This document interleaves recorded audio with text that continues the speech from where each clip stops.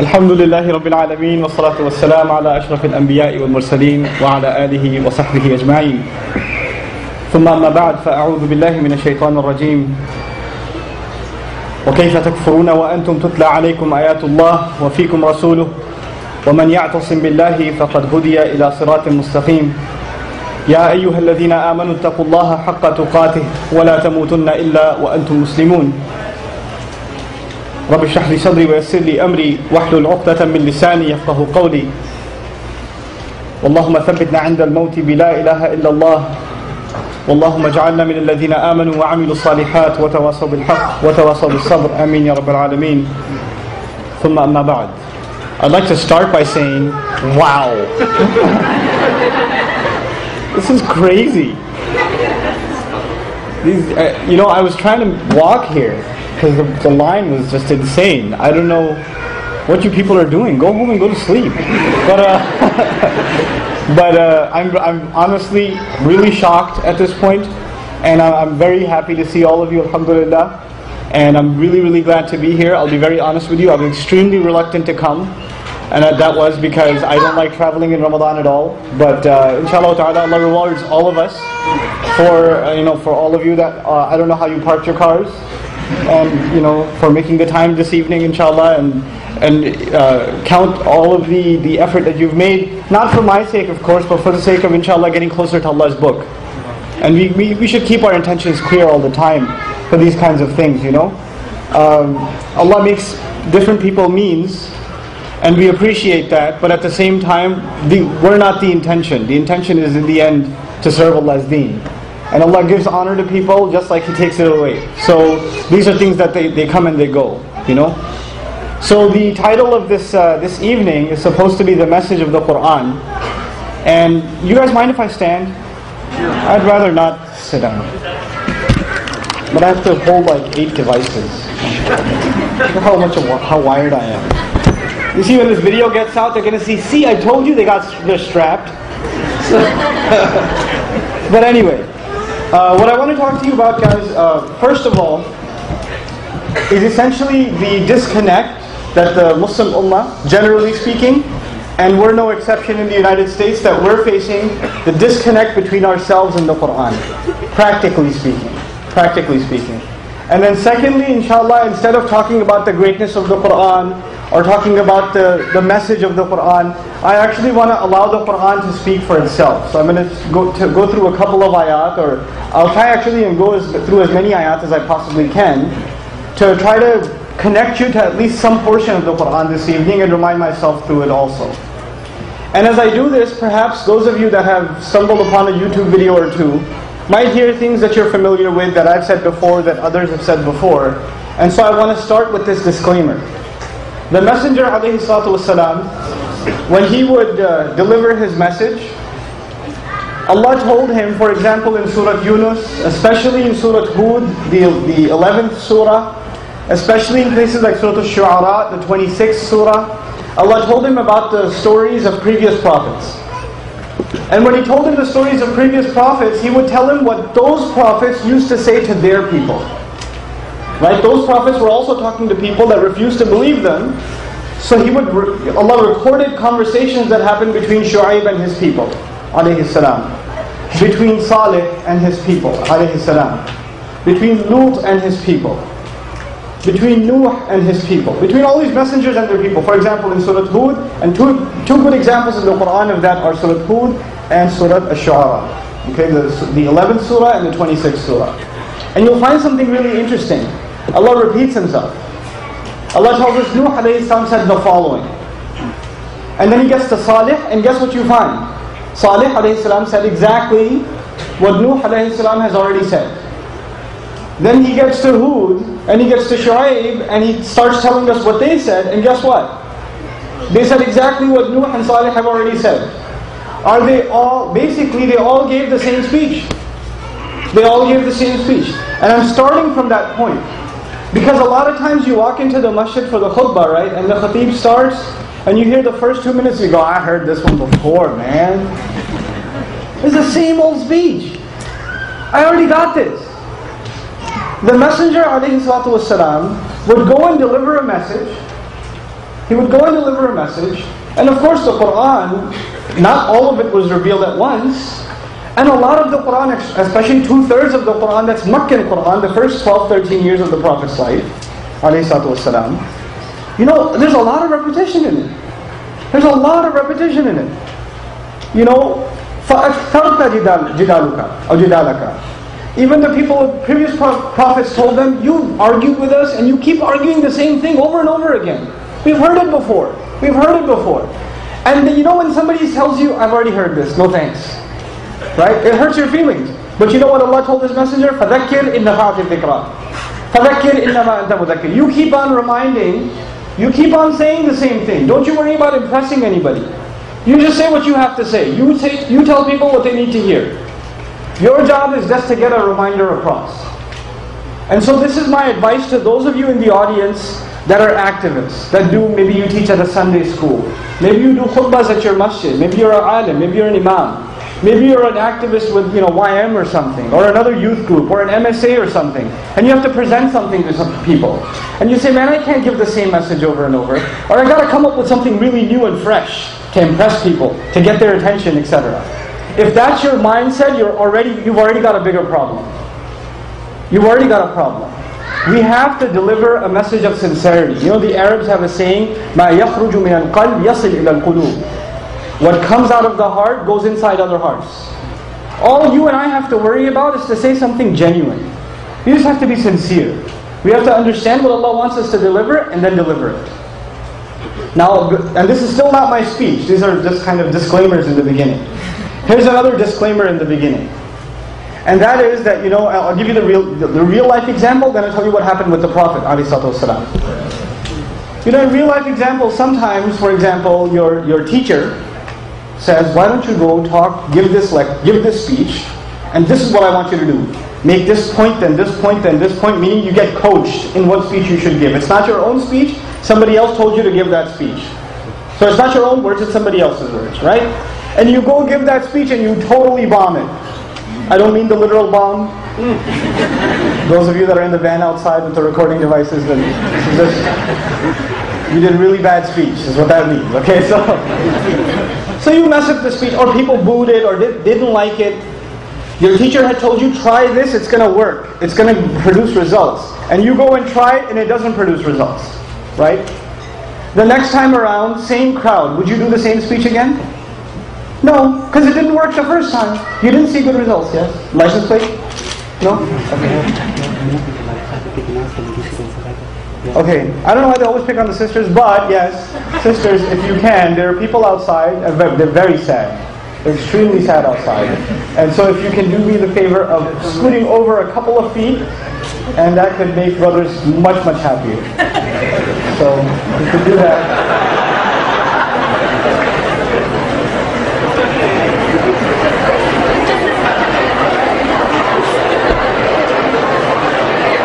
You have about 1.5 hours to do this. So we have more people coming in. We have thousands of people outside. Oh my God. What are we going to do? We're going to do the best we can. Ladies can go back to their side. Yeah, sisters, make as much space as you possibly can. Brothers, also move up as much as you can. There's a lot of people outside. Okay, I'm going to start again. You guys can keep talking, I'll keep talking too. Okay? So the messenger, alayhi salatu wassalam, was instructed to go to give, when the ayat are revealed to the Prophet, it's like a speech that Allah wants him to give. You can think of the Qur'an when it comes to the Prophet as a speech. And he has to go and give that speech. So in Surah Hud, for example, he had to give this speech to an audience, and when they heard his speech, they started making fun of him, they started booing him, they started insulting him. Who told him to give that speech? Allah did. Who wrote the speech? Allah did.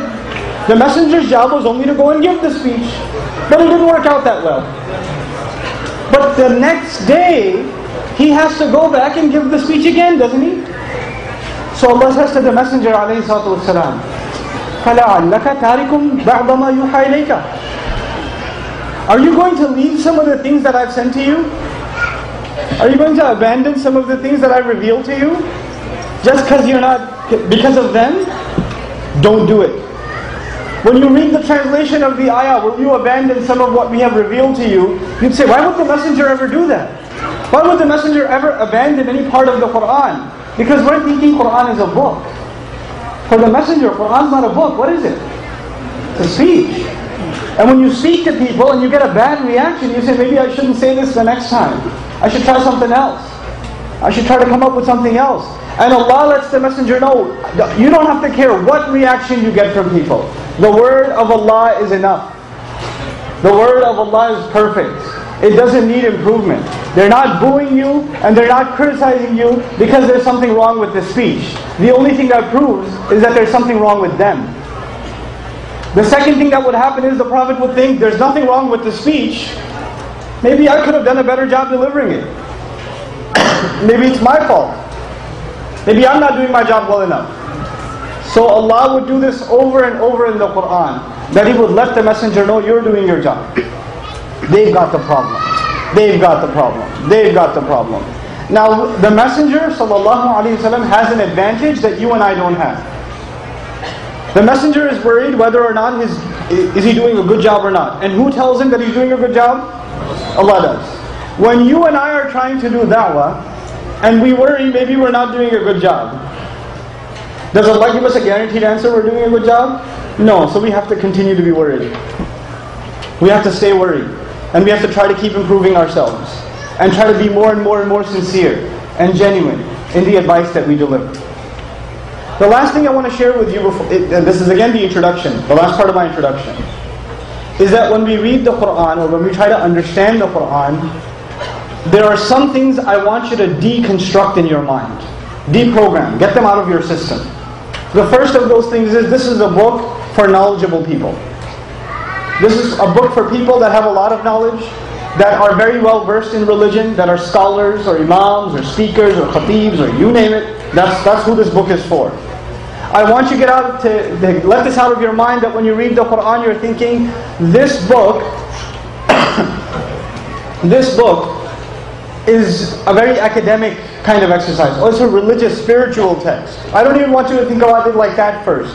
You know what I want you to think about it like? You know, when you have a real problem, a lot of us have problems. We have family problems, we have marriage problems, we have problems with our in-laws. But you say that's normal, right? So that's the problem with our in-laws. Some of you have problems with your kids. Some kids have problems with their parents. Friends have problems with each other. Some of you have problems at work. Some of you have problems in business. We have all kinds of problems. And when people have really bad problems, you know what they do? They go talk to a friend. Man, can I talk to you? This thing is really bothering me. And you call a friend and you're on the phone with them for an hour, talking about your problem. Right? This is what most of us do. And hopefully people you talk to about your problems are in your family. But for most of us the problem is the family, so you got to find somebody else. Right? So, and this gave birth to really a gigantic scam industry, even though there are some very legitimate psychologists out there, but a lot of therapists are just crooks. They'll call you over, charge you $350 an hour and say, tell me how you feel. Tell me about your problems. And you'll talk about your problems for an hour, and at the end of that they'll say, do you feel better? I say, no, you're supposed to tell me something. I'm like, no. My way of getting you to feel better is to talk about your problems. But you know, when we talk to Allah about our problems, then He gives us counsel. He gives us therapy. He gives us advice. That's what the Qur'an is supposed to be. When you're having problems, and all of us do have problems, the Qur'an is supposed to be Allah giving you and me very relevant advice for my life and your life. It's a personal relationship. It's not an academic relationship. It's not a superficial kind of relationship. First and foremost, it's a personal relationship. And when Allah is giving instructions, even when He's telling stories of the past, you're supposed to not be thinking only about the past. What should you be thinking about? Yourself. I'll give you one example of that and I'll go on. I'll give you a scary example of that. Not only should the Muslim be thinking about himself when he's listening to the Qur'an says or teaches us that even the kafir, the one who hates the message of the Qur'an, the one who disbelieves in the message of the Qur'an, when they listen to the Qur'an, even they shouldn't be thinking about the past, they should be thinking about themselves. Where did I get this from? I told you 2 surahs mention a lot of stories of previous prophets. Which 2 surahs did I highlight today?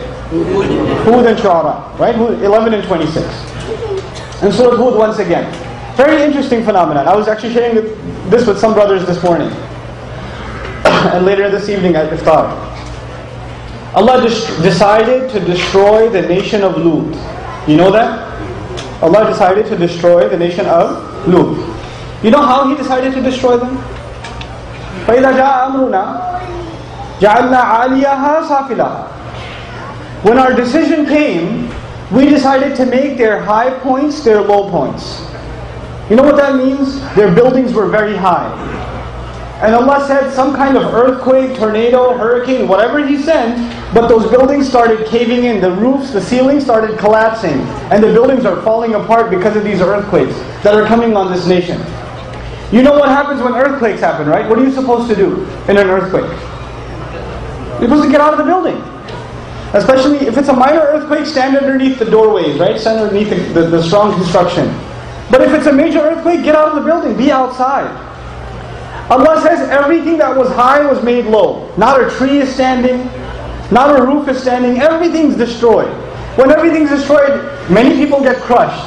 But the people who didn't get crushed, where are they now? They're outdoors. There's no roof left. This was phase 1 of the punishment. فَأَمْطَرْنَا عَلَيْهِمْ حِجَارَةً مِّنَ السَّمَاءِ حِجَارَةً مِّن سِجِّيلٍ مَنْضُودٍ. He says, then we started raining on them. Now you have no roof left, you have no tree left, you have no shade left. So when it's raining, do you have anywhere to go? No. What kind of rain was this? A rain made of stones.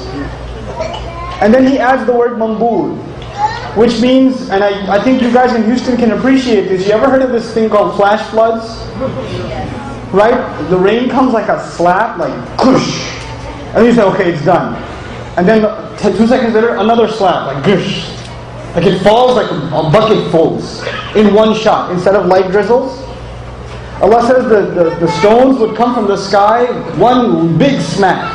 And you would think it's done. Then another layer. Then another layer. Then another layer. You know, I was giving the younger guys examples because they play a lot of Modern Warfare or whatever else. It's like it's like that. You know, reload and then again, reload and then again, reload and then again. It kept on coming like that. And then the next ayah tells us something even more scary. It says musawwamatan. Musawwamatan. Every single pebble had been branded, like it had the criminal's name on it.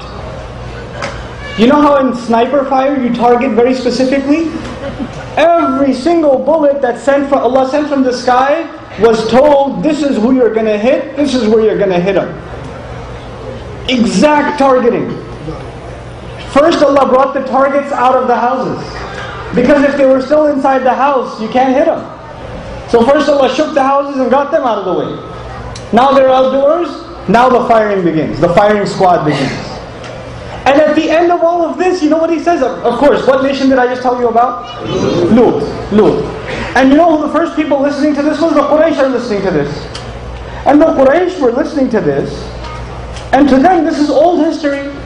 This is not something that happened that they saw. This is old history for them. Allah says in the same ayah, وَمَا هِيَ لِلظَّالِمِينَ بِبَعِيدٍ. Watch out. For anybody who does wrong, this isn't that far away. For anyone who does wrong, this isn't far away. Who should they be thinking about now? Themselves, immediately. The history lesson became alive for them. So Allah makes the Qur'an a living message, even for the kafir. Even for the disbeliever, the enemy of Islam.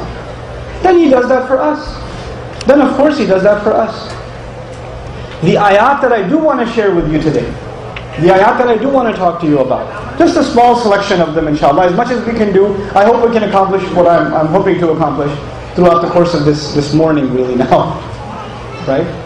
And that is some ayat from Surah Al-Imran. Allah begins, and you know, I don't want to give you a lot of background to the ayat. I want to just go right into the ayat. Allah says, يَا أَيُّهَا الَّذِينَ آمَنُوا إِن تُطِيعُوا فَرِيقًا مِنَ الَّذِينَ أُوتُوا الْكِتَابِ يَرُدُّوكُمْ بَعْدَ إِيمَانِكُمْ كَافِرِينَ. People that claim to have faith, people that claim to have iman, if you obey or pay attention to any group from the people of the book, who are the people of the book? Jews and Christians. And Allah didn't say they're one group, they have different groups. They have different entities. If you start paying attention to any one of their groups, and you start obeying any one of their groups, what will happen? يَرُدُّوكُمْ بَعْدَ إِيمَانِكُمْ كَافِرِينَ. They will turn you back. After you have come to faith, after you have come to iman, they will turn you back and make you disbelievers again. If you do that, the warning to the Muslims. Why would this warning be given to the Muslims? Do you know when Badr happened, for example? When Badr happened, one of the great leaders of the Christians, a Christian scholar, who refused to become Muslim, he used to live in Mecca. A Christian scholar used to live in Mecca and he refused to become Muslim. And I believe his name was Amir. And in the battle of Badr, he came out with the mushrikeen from the Mecca side. And he looked at the Ansar from Medina. The Ansar from Medina used to be Jews and Christians. And he made a speech to them in the beginning of Badr. He said, you guys, come on, get back to your real religion. What are you doing joining this cult of Muslims? These Muslims. Why are you becoming part of that religion? What kind of an Arab are you? What's wrong with you? He tried to preach them back to their old religion. Of course he failed, but he tried. And you know what? Allah says there's a possibility somebody who respected him his entire life, maybe something crossed his mind. Allah said even if you pay a little bit of attention to them, or start following them, they will take you right back. يَرُدُّوكُمْ بَعْدَ إِيمَانِكُمْ كَافِرِينَ. And then he says, وَكَيْفَ تَكْفُرُونَ وَأَنْتُمْ تُتْلَى عَلَيْكُمْ آيَاتُ اللَّهِ. This is why I want you to think of these ayat as living. How can you disbelieve? When you're the ones upon whom the ayat of Allah are being recited. Let me bring these ayat back to life now over here for us. Are the people of the book saying all kinds of horrible things about the Qur'an? They are. They're saying that on TV. They're saying it in classrooms and colleges. They're writing about it in blogs and in newspapers. All around us we're hearing all kinds of filth coming from the people of the book. وَلَا تَسْمَعُنَّ مِنَ الَّذِينَ أُوتُوا الْكِتَابَ مِنْ قَبْلِكُمْ وَمِنَ الَّذِينَ أَشْرَكُوا أَذًى كَثِيرًا. You're going to hear a lot of really painful words from them. Basically Allah tells us. They're going to say some really hurtful things. We're getting to hear those things nowadays. And you know what's happening? Some of our young people, they're starting to listen. They're starting to say, yeah, the Qur'an does have some contradictions, doesn't it? I read that on a website. Brother, I have some questions. Why do we believe in hadith? Because they seem to have a lot of problems. Brother, what about this ayah of the Qur'an? You know how many of those questions I get a day? Where do the Muslims learn those questions? Where did the Muslims learn those questions? They didn't learn them from Muslims. They didn't learn them from some Islamic website. Directly from the people of the book. You start paying attention to them, you start caving in, and what do they start doing? They start eating away at your faith. And I am telling you as a fact, a good chunk of our population of young Muslim, the Muslim community, the younger of our Muslim community, have already been exposed to these things, and they've already got doubts in their head, and those doubts are so strong, they're afraid to ask their parents because their parents might freak out, and some of them have already asked their parents, and their parents are going crazy. They're coming to the Imam and saying, my son just asked me something about the Qur'an, I don't know, I never read the Qur'an, I don't know what to tell him. Can you help him? And the Imam says, go make wudu.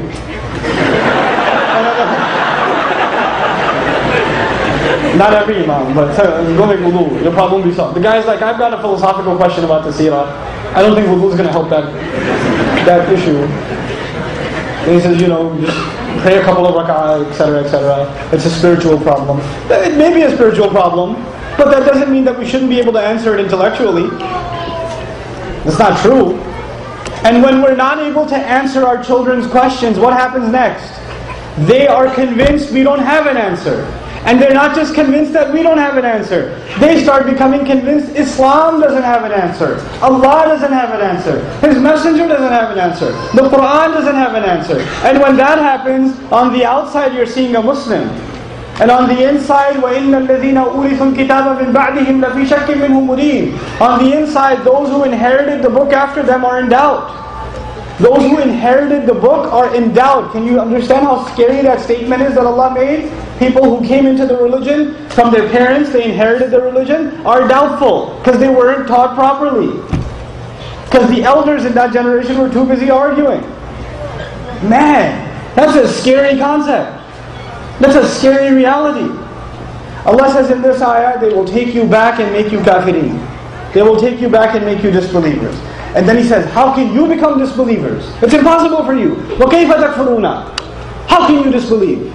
You know, this kind of question, parents ask that to their children. Your child, you know, by the way, if you get bad grades as a kid and you get the report card, you get a C or something, if you do what is known to be best practices, you try to smudge the C as much as you can first, then you try to write an A on top of that, then spill a Coke on the grade report before handing it to your parents, right?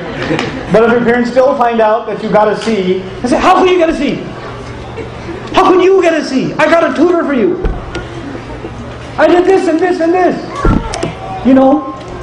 How could you get, I bought you a PlayStation. Well, that's why he got a C. You got him a PlayStation. I even got you a PlayStation.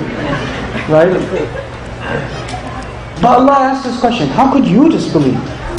How could you people? It's impossible for you. Why is it impossible for you? وَأَنْتُمْ تُطْلَى عَلَيْكُمْ آيَاتُ اللَّهِ. And you're the ones, the ayat of Allah, the miraculous signs of Allah, the revelation of the Qur'an is being read onto you. The fact that it's being read onto you makes it impossible for you to be manipulated. It makes it impossible for you to be corrupted. There's only one problem. When it's being recited onto us, do most of us get it or no? No. When we don't get it, it doesn't open up our mind. It doesn't open up our heart. It doesn't give us understanding. It doesn't give us the answers we're looking for. And when those answers are not given, then this ayah doesn't give us the solution we're looking for. This ayah has given us the secret of how we're going to fight the influence of the outside. You know, a lot of Muslims, their strategy of fighting the influence of the outside is, don't go to that website. That guy's corrupt. This one hates Muslims. This is what they say. This is what the kuffar. Instead of worrying about what they say, you know what? We should worry about what Allah says. If we got educated in that, those things will become a joke to us. They will become a joke automatically. It's because we ourselves aren't equipped with the ayat of the Qur'an. You know, تُتْلَى عَلَيْكُمْ آيَاتُ اللَّهِ وَفِيكُمْ رَسُولُهُ. And the added advantage of the Sahaba was, Allah said, how can you disbelieve? The ayat are being read onto you, and among you is the messenger of Allah sallallahu alaihi wasallam. He's right among you. How can you walk away? How can you do it?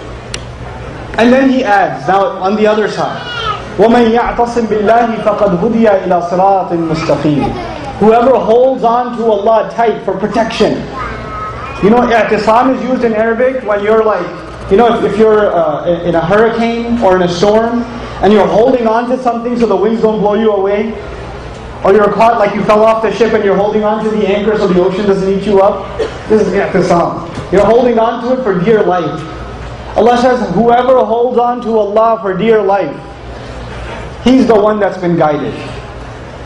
In other words, our religion is not like any other religion. Our religion, you cannot hold on to it casually. You hold on to it how? For dear life. You hold on to it tight. You don't just say, yeah, I'm a little Muslim. You know, we have a lot of Ramadan Muslims. I don't hate on you guys. Welcome. You know, I'm not hating on you. And you'll see that in the course of today's conversation. But we have people that have decided not to hold on tight to Allah's book, to Allah Himself. And Allah here didn't even say they hold on tight to the laws of Allah. They hold on tight to the teachings of the Qur'an. He just said they hold on tight to Allah. They hold on tight to Allah. So I want to talk a little bit about holding on tight to Allah, what that means. For myself and for all of you. It's very simple. It's not a complicated lesson. I'm going to tell you a story. I made it up, so don't try to find out who it was. I made it up. So I'm driving with a friend. And my friend has a habit of talking behind people's back. He just has a habit of like, man, that guy's so stupid. You know what he said the other day? Oh my God. And that one's so ugly. And he's just talking behind people's back. And he's driving, and I'm in the passenger seat. He's driving, I'm in the passenger. I said, man, fear Allah. Come on, man, Allah is listening. When he talks behind people's back, I just say, Allah is listening. He says, I know, but I'm saying. Right? Then we're driving, and he's going a little fast, and there's a cop behind a tree. I say, yo, cop. And he goes, oh! And he slows down. When I said Allah is watching, Allah is listening, what did he say? I got this. Yeah, I know. When I told him a cop is watching, what did he say? Oh, Sam. Astaghfirullah. Right? What does that mean? You're aware of the presence of a police officer. You're aware of the presence of things you can see, but you're not very conscious, not very aware, not very careful of realities you don't see. Allah is a reality we don't see. Just because we don't see Him, it doesn't mean that He's not there. It doesn't mean that He's not listening. It doesn't mean that He's not a witness to everything we're doing. And I'll tell you one more thing about that, holding on to Allah. Have you ever been to a party or something, and there's 3 of you that are talking, but there's really 2 people talking, and one person's completely being ignored, like they're not even there? And that one's usually you, right? Because people don't like you that much, so they just don't talk to you much, so they're talking to each other, and you feel like insulted. Especially if it's an elder, someone who deserves more respect, and you're talking right through them, you're pretending they're not even there. And you're saying things that you know they don't like. You're saying things you know they don't like, but you're still saying them anyway. Isn't that a show of disrespect? Now we're saying things out of our mouths we know Allah doesn't like. Is Allah there? Is Allah watching? Absolutely. Is Allah listening? Absolutely. Is He part of that conversation? Absolutely. You know what this is? This is someone who says Allah does big things. Allah creates mountains and trees. Allah creates the universe. Allah creates the oceans. Allah controls big disasters in the world, etc., etc. But me, little guy over here, He's not going to worry about my little conversation with my friend. That's not the case. Allah is not just into macro management. He's also got the micro things taken care of. He's watching our conversations too. So when we talk about holding on to Allah, it has to become a conscious thing for you and me. That I know Allah is there. That I know Allah is watching what I'm doing. And you know the way you can prove it to yourself?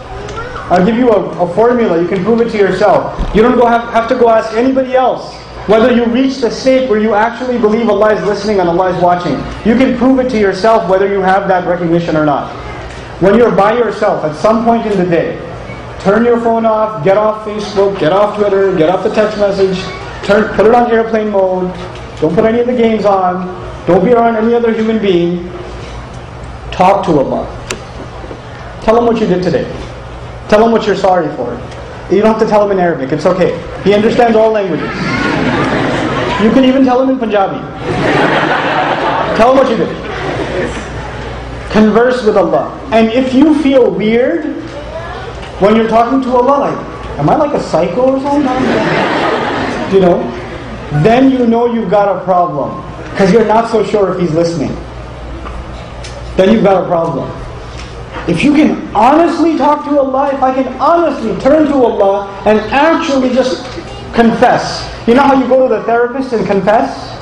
If you can confess to Allah, I am telling you, the way you feel about Allah, the way you think about Allah is going to change. It's going to change. And this is the first step. وَمَنْ يَعْتَصِمْ بِاللَّهِ فَقَدْ هُدِيَ إِلَىٰ صِرَاطٍ مُسْتَقِيمٍ. Whoever holds on to Allah, then he is guided to a straight path. You know what that means? Once you decide you're going to hold on to Allah and become conscious of Him and ask Him and recognize His presence in your life, then Allah will open doors for you never thought possible. Allah will start making things easy for you. Allah will start teaching you. Allah will start making it easy for you to understand things. You used to have a lot of questions, and Allah will start providing you answers from places you didn't even expect. All because you decided to turn back to Him. All because you genuinely, sincerely decided to ask Allah for help. This is it's easy for me to talk about. But really there's no way for me to check whether you're doing it or not. And there's no way for you to check whether I'm doing it or not. The only one that can help you in this case is Allah and yourself. That's it. You have to make that decision and I have to make that decision. And it's a very personal decision. And each one of us has to make it. We can't even help our children do it. They have to do it themselves. Everybody's on their own when it comes to this.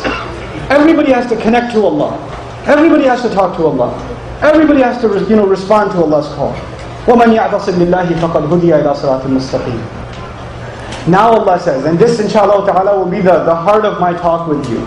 I know I've already taken about, I don't know how long do I have left? 40 minutes? 30 minutes? 30 minutes left? I'll take 30 minutes. I also respect attention span. And sister in the back that's sending text messages, stop. It's offensive. I'm kidding, I can't see you. But if you stop, the joke's on you. I have to do it. I have to do it. I do it every time. Okay. Okay. So here's what I want to share with you. If you guys forget everything I talked about today, just remember this, please. What I will share with you today, the heart of it, is a 3-point agenda. There are 3 points. Okay? And those 3 points are in 3 ayat. 3 points Allah makes in 3 ayat. Step 1, Step 2, and Step 3 to become an incredible Muslim community. Hold on, let me finish the really interesting conversation.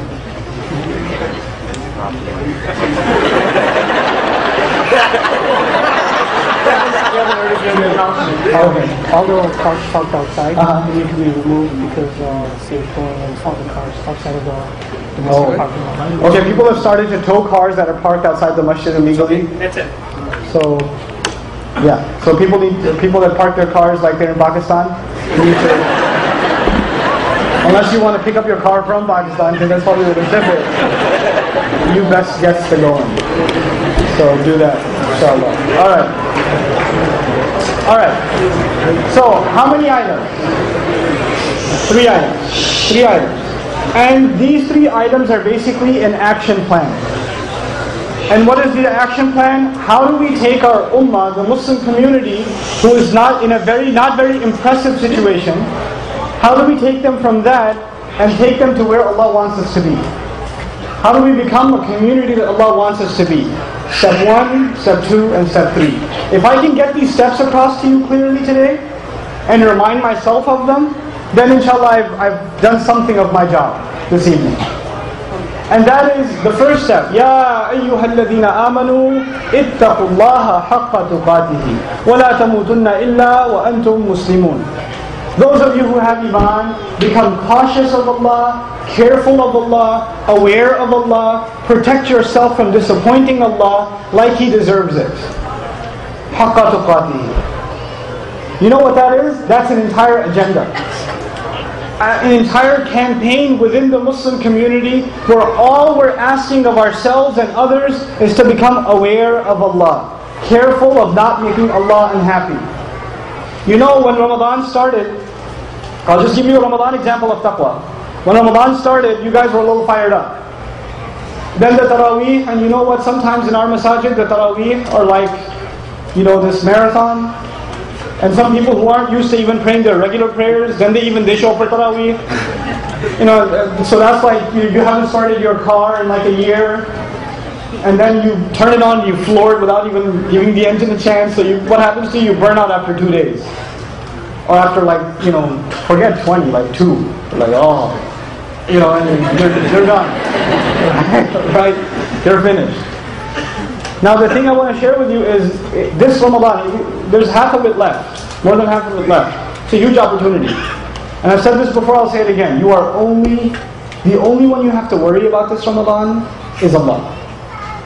Don't worry about the guy next to you who's praying so much more than you. Don't worry about your cousin. Don't worry about your friends. Don't worry about your parents. Don't worry about anybody else. Just worry about Allah this Ramadan. Look, shaitan's not there to distract you. That's a huge opportunity. Because every time you try to talk to Allah, what does shaitan do? Interrupt the conversation. Hey, play the video game. Hey, call someone. Hey, text them. Hey, check if somebody put a thumbs up on your Facebook comment. Check. You're talking to Allah in salat and you're wondering, thumbs up or thumbs down? Thumbs up or thumbs down? That'll happen. Not in Ramadan though, because he's chained up. So you have an opportunity to become cautious, aware of Allah. And that's something we have to give like as a message. Now, whether I am aware of Allah, cautious of Allah, careful about Allah or not in my life, can you check, can you gauge that by looking at me? No. The size of my beard, your hijab, the way you recite Qur'an, the level of your Arabic, none of these things mean anything. This is on the outside. Taqwa, consciousness, awareness of Allah is where? On the inside. Which means when the guy walks into the masjid and he has no beard, or a girl walks into the masjid and she has a hijab on and you know she's not really experienced in putting her hijab on. And you can tell that she had a really hard time making it stick somehow. Right? You don't pass judgment and say, these people could use some taqwa. No. It's not up to you. It's not up to you. You remind others and yourself. And the Prophet ﷺ said the most beautiful words. أُوصِيكُمْ وَنَفْسِي بِتَقْوَى اللَّهِ عَزَّ وَجَلَّ. I counsel you and myself of the taqwa of Allah. He's telling them, I'm telling you, you should be aware of Allah, but I'm also telling myself. It's such wisdom in those words. It makes it impossible for you and me to judge people. All you want to do to tell people is to become aware of Allah, and you remind them, I'm not just telling you for you, I'm telling myself also. Here also, in this campaign, there are many wisdoms. It's not the evening to share all of them, but at least one of them I want to highlight. When you and I try to remind people about Allah, especially close family members, relatives, friends, people that know us personally, they always think that we have some kind of other agenda. They never just think that we're trying to call them to Allah. They say, what do you really want? I'll give you the example of Shu'aib alayhi salam. Shu'aib alayhi salam used to deal with people that were really big business people. And I'll tell you something else about Shu'aib alayhi salam. He used to live in a city that was like an intersection. Madian was an intersection. So if you want to do business between Egypt and Iraq, you would stop in Madian. Between East and West, the pit stop would be that. If you want to do business between Syria and the other side, you have to stop in between, and you stop in Madian. So East, West, North, South, the middle airport, if you will, was Madian. Now you know what happens at airports, right? You ever been to an airport? Especially the airports that are hubs, that a lot of flights stop and then they go somewhere else. You ever try to buy candy at an airport, same price as the grocery store or no? Water, candy, food, clothes, anything is what? Twice the price, 3 times the price. You know why?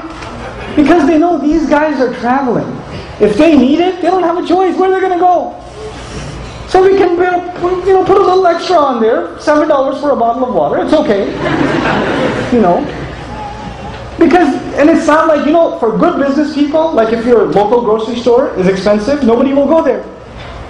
So they keep their prices low because they want the customer to come back. But the airport doesn't care because he knows, you're not going to come back, I'll get some other sucker. Right? Because people have to buy from me.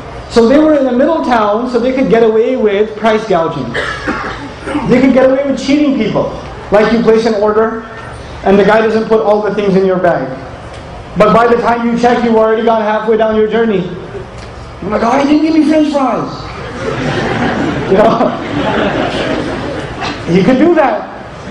They used to do these kinds of things. And they were very successful at it. They're very successful at it. So Shu'aib alayhi salam tried to tell them to be cautious of Allah. To worship Allah alone and not do this kind of stuff. You know what they said to him? Basically, I won't go into the ayat themselves, but I'll tell you the bottom line. They said to him, oh, so you want a piece of the action. You want to get rid of some of the competition. We should become careful of Allah, so you get to have some of the money. You just want a piece of the pie. In other words, he was from them, he was family, he was from the elite clans. And when he tried to give them advice, they said, you've got something else going on. There's some other reason you're doing this. And people will do that. People will question your intentions. When you try to remind people of Allah, one of the worst things you're going to face from loved ones is that they will question your intentions. Did the Prophet's family, sallallahu alaihi wasallam, did the Prophet's family question his intentions? You probably just want leadership. You probably just want, there's something you want. You don't just want to give us this message. Right? And you know the answer that these prophets were told to give to people when they questioned their intentions? إِن كُنْتُ عَلَى بَيِّنَةٍ مِّن رَبِّي. Same answer, everybody. Even before I started talking to you about this message, haven't you noticed my character? Haven't you noticed that I never do what you guys do? Ever? So that now today that I'm talking to you, I have some credibility before I talk to you. And that's a very important point. You used to be a party animal yesterday. This Ramadan, you turn back to Allah and you've discovered Islam. And all of a sudden, you want to become the preacher in your family and tell everybody that they're wrong and that they're doing haram. Before you do, you need to get a little credibility, don't you? Before you open your mouth, before you start yelling at your uncles, right? Before you start teaching, giving them the khutbah, you come in here the khutbah and you say, I'm going to do this at home. That's a good point. My dad needs to hear this one. This is going to make a great point of argument, right? A lot of excited young people do that. They discover the religion, they hold on to it, and they use it to debate with family, right? When you do that, you're basically abandoning what the messengers did. You have to have a little credibility first. When you turn to the religion, you become the best son, the best daughter, the best husband, the best wife. Speaking of the best husband, I want to tell you a story. A really good one on this subject. Making people conscious of Allah. You don't just invite people to have taqwa of Allah with your words. Your character says a lot. A friend of mine, he became a friend actually on a short trip, told me about how he was raised in a Muslim family. He's Guyanese origin, and in Guyana there's Muslims that are committed and there are Muslims that have mixed their religion with Hinduism, and some Muslims that are just Muslim by name and they've completely almost lost everything of the religion. They almost know nothing of the religion. And he was of the latter type. He almost knew nothing about the religion. So as he was growing up in New York, he almost completely just wasn't even practically Muslim. And he used to get into fights with his mother. He went to jail a couple of times. He was in gangs, all kinds of stuff. Later on in life, he decides he wants to, he's looking for God. And he knows, at least by name, he's Muslim. I think his name was Muhammad or something, right? By name, he's Muslim, so he should look into what religion first? Islam. So he starts looking into Islam, starts going to the masjid, starts learning how to pray again, becomes more serious. At the time, he was, he had married his girlfriend who was Christian or whatever. Right? He starts becoming more serious about the religion. And then his wife notices that he's praying. And the beer is gone from the fridge. And he's not going out with his drinking buddies. And he doesn't go to Atlantic City on the weekends. He's a different guy. Something's changed, And he doesn't say anything to her. Just on his own, he didn't yell at her, didn't tell her to, put a hijab on or whatever, lose all her friends. He didn't do any of that. He went to a scholar, and I make dua for the scholar that he went to. He didn't tell me his name, but he said, I went to my scholar, and I told him, look, I'm becoming more and more aware of Islam, but my wife, of course, is a Christian, and she's not even a practicing Christian. She's just kind of what I was before. She's exactly like I was before. How do I help her? He said, don't tell her a thing about Islam, just be the best husband you can be, and to do that, just study what kind of a husband the Prophet was. Just do that. Don't worry about what you need to tell her. Worry about being the best possible husband, and that is the sunnah of the Messenger. The Messenger would buy his wife gifts. The Messenger would joke with his wife. The Messenger would spend time with the mother of the believers. The Messenger would praise and compliment the mother of the believers. I'm mentioning that on purpose, guys. He would compliment them. You guys eat the first morsel of food in iftar, like, And the wife says, what? You go, nothing. Right? You drink, some of the desis here drink the first little sip of lassi. I know the economy's bad, but are we really that short on sugar? Very painful for you to say a compliment. I understand, especially for those of you that come from my original country, Pakistan. For you to give a compliment to your wife can cause an ulcer. So I understand, but it's a sunnah, guys. Good food. That's amazing. You know? And our wives, the sisters are so used to hearing nasty things from us that when we say nice things, they get freaked out.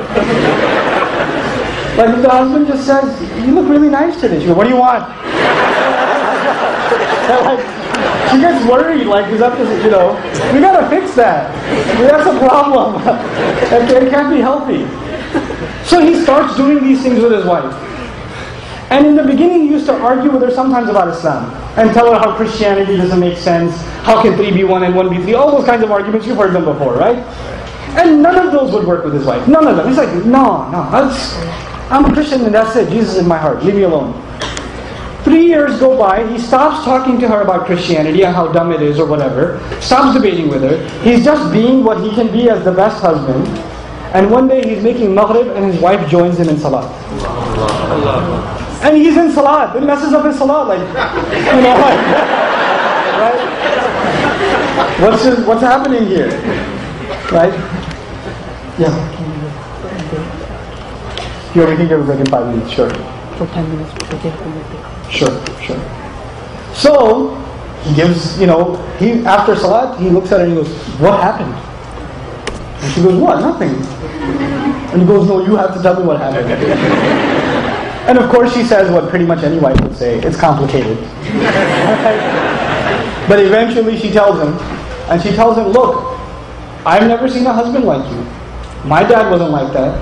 I've never seen a father like you. The way you are with our child, I've never seen a father be like that. It's so beautiful. This religion can't be wrong. It can't be wrong." This is ittaqullah. You see how aware you are of Allah in your life. Right?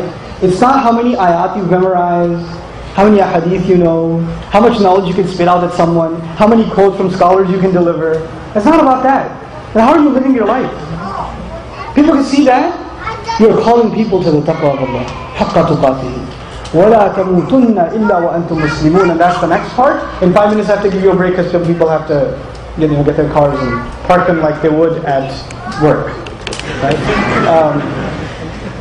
But what I want to share with you in these last 5 minutes is وَلَا تَمُوتُنَّ إِلَّا وَأَنْتُمْ مُسْلِمُونَ. This is item number 1. There were 3 items, right? This is the first item. Don't you dare die except that you're Muslim. You know, one of the most important things we have to do as families is we have to talk about death. As families. Not in speeches, not in khutbahs. As families. Not if I die, when I die. People say, if I die, do this, this, this. No. When I die, do this, this, this. When I die, make sure please make dua for me. Even to young, teenage kids, early, when they're just getting their consciousness, make them aware of death. If there's an opportunity to go to a janazah, take your family. Take your kids especially. Let them see a janazah. Let them see the burial. I know about the sunnah about the women. But other than that, I'm talking about just actually being aware of death. And the best way to be aware of death, and to be aware of our mortality also, is that we have to take our children out of their comfort zones. I'm telling you, wallahi, even the ones of us that are not doing that well in this country, that have minimal, jobs, and are barely getting by in their apartments, we're still living like kings compared to people in the rest of the world. Our children have a lot of luxury. Even those of you that are living in small apartments, you open the fridge and there's 4 different kinds of soda, and 3 different kinds of juice. And there are people that haven't had clean water for weeks. Right? We have a lot of luxury. And our children are used to it. We're used to it. We have to take ourselves out of that sometimes. We have to take ourselves out of that. Even for a little bit. To put life in perspective again. And that's really important. Because when our children we just become accustomed to luxury all the time, and we start getting used to it, we forget what we really are. What we really are is dirt. Allah created us from it. And we'll go back to it. That's all we really are. And a human being forgets that. Right? The higher up he goes, he forgets where he came from. We have to remember where we came from. This is the first agenda. I haven't even talked to you about the laws of Islam and prayer and hijab and beard and this. None of that stuff. All I'm talking about is just be aware of Allah, man. Just be aware of Allah. Be aware that you're going to die. That your life has a purpose. And you're conscious of Allah now, so He can take care of you later. You forget about Allah in this world, He'll have you forgotten in the afterlife. After you die, what are you going to do? A disbeliever can deny the akhirah. A disbeliever can say there's no coming to life after death. But even a disbeliever cannot deny death itself. Death is a reality. That's going to come. If there's one thing that makes us, worry. I actually love Ramadan for that reason. How much time left? Couple of weeks, right? How fast does that go by? How fast? That's your entire life is going to be like that. My entire life is going to be like that. Ramadan, you know how fast it went by? That's how fast life goes by. It's a good training on how, how we say, only a couple of weeks left. I got to do this. At least those of you that care. I got to pray more. I got to finish Qur'an. I got to do this. I got to do that. I have a little bit of time left. If you can develop that attitude in Ramadan, you should transfer that attitude to the rest of your life. I only have a little bit of time left. I got to get some stuff done. I got to put this investment in place. So once I'm gone, I keep getting the credit. The sadaqah jariyah, I keep getting it.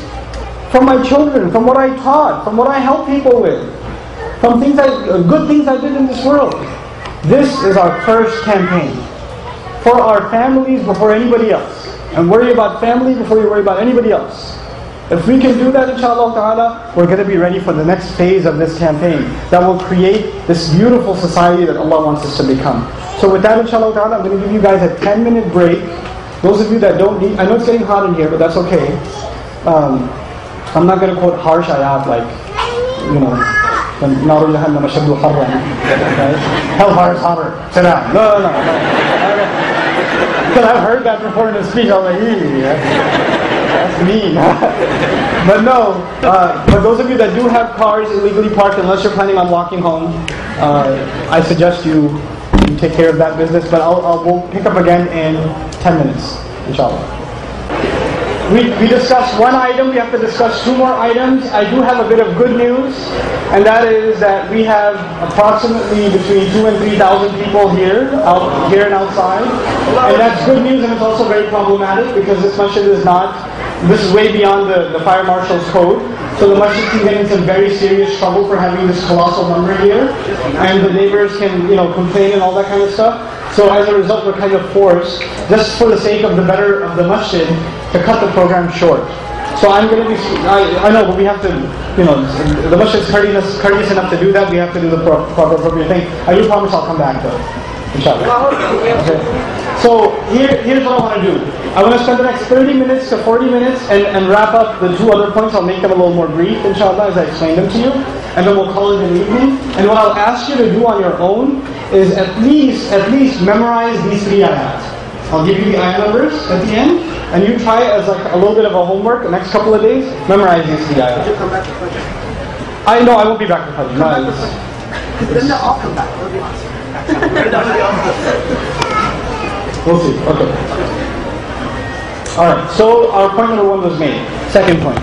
وَاعْتَصِمُوا بِحَبْلِ اللَّهِ جَمِيعًا. Hold on for dear life. Do you remember that word? اعتصام.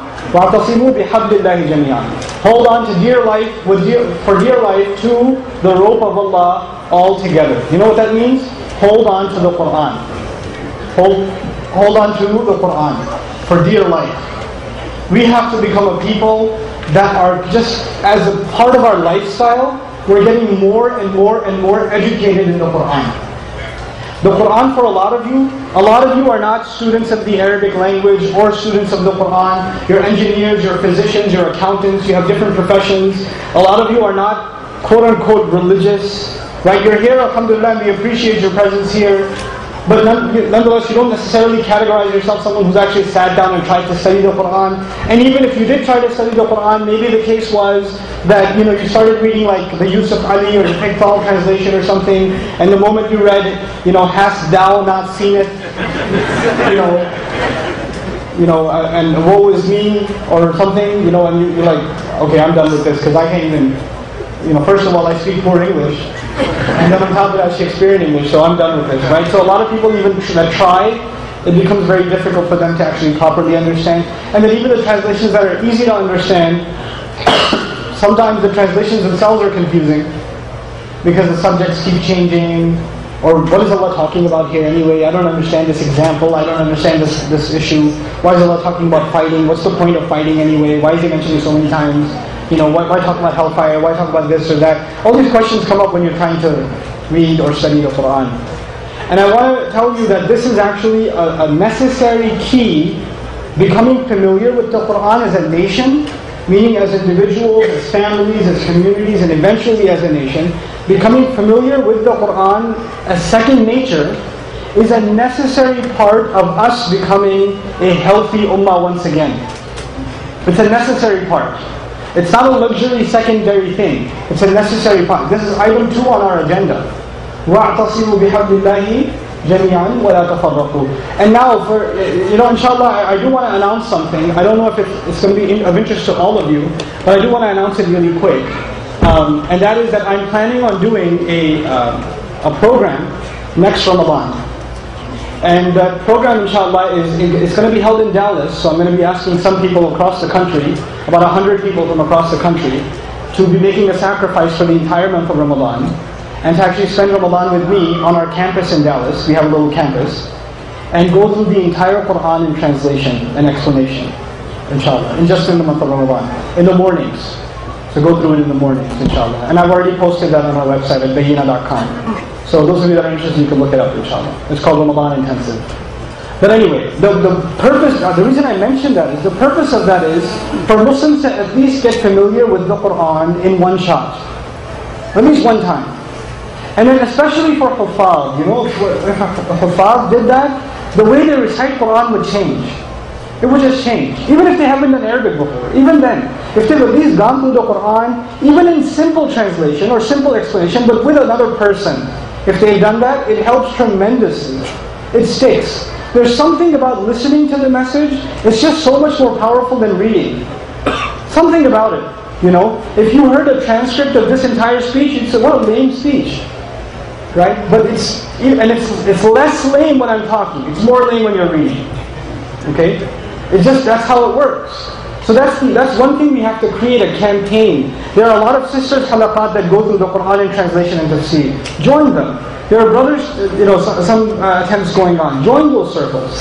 When the Qur'an is being discussed in whatever capacity at your masjid, that's something that has to be done. وَاعْتَصِمُوا بِحَبْلِ اللَّهِ جَمِيعًا. Then Allah says, as a result, وَلَا تَفَرَّقُوا, don't fall into disagreement among each other.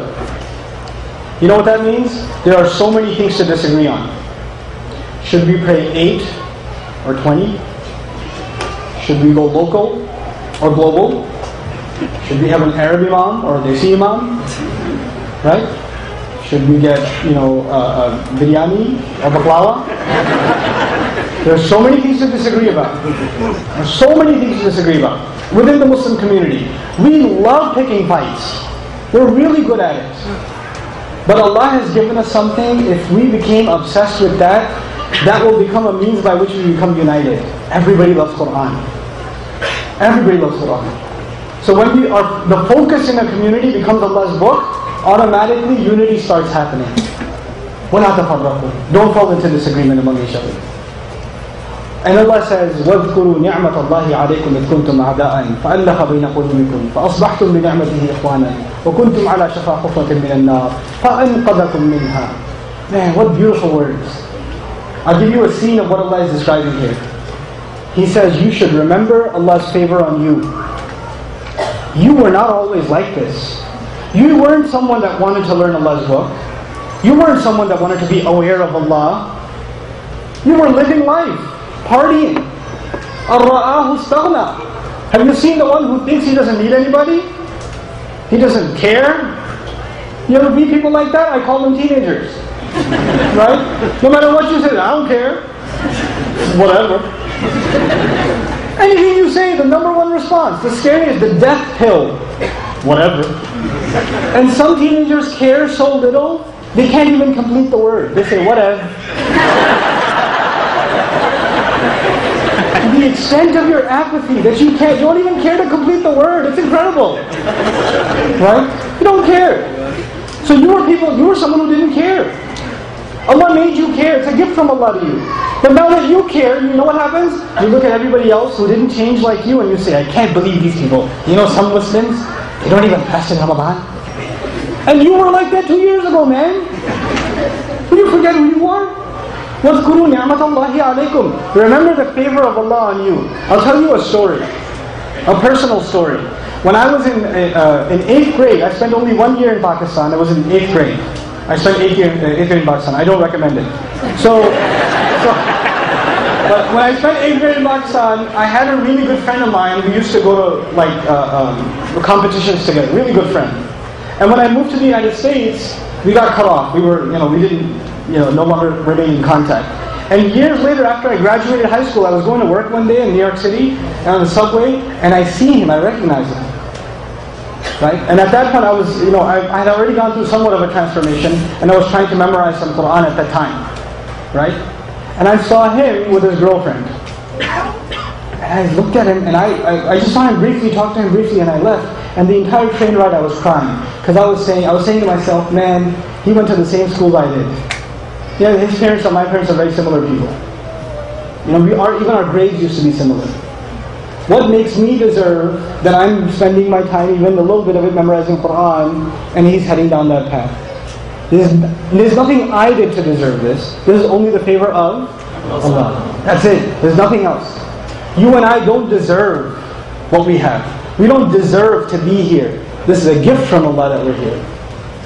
And there's a lot of people who are not enjoying this gift, that don't care to be here. So instead of getting angry at those who didn't get a gift, when you see people who don't have the gift, you should remember that you do have a gift. اذْكُرُوا نِعْمَةَ اللَّهِ عَلَيْكُمْ. If you can internalize that, it would change the way you look at the world. A young Muslim girl is going to go to high school. She's going to wear hijab. And instead of looking at all the other girls that are not wearing hijab, that are dressed inappropriately, that all the boys are paying attention to them and telling them how beautiful they are, instead of thinking in their head, man, I got to wear this thing on my head. Nobody thinks I'm pretty. I wish I could take it off. But instead of thinking like that, she'd say, man, when I see those girls looking for attention from that, I remember that Allah has given me His honor. Allah has given me honor. I wish these girls had respect for themselves. Look at the gift Allah has given me and He hasn't given them. You'd appreciate your Islam more instead of looking at your Islam as a burden more. It would change your attitude. When the guy in college is going to be, his friends are going to be like, yo man, let's go to party bro. Like, no, it's Ramadan. Call me 2 weeks. It's Ramadan.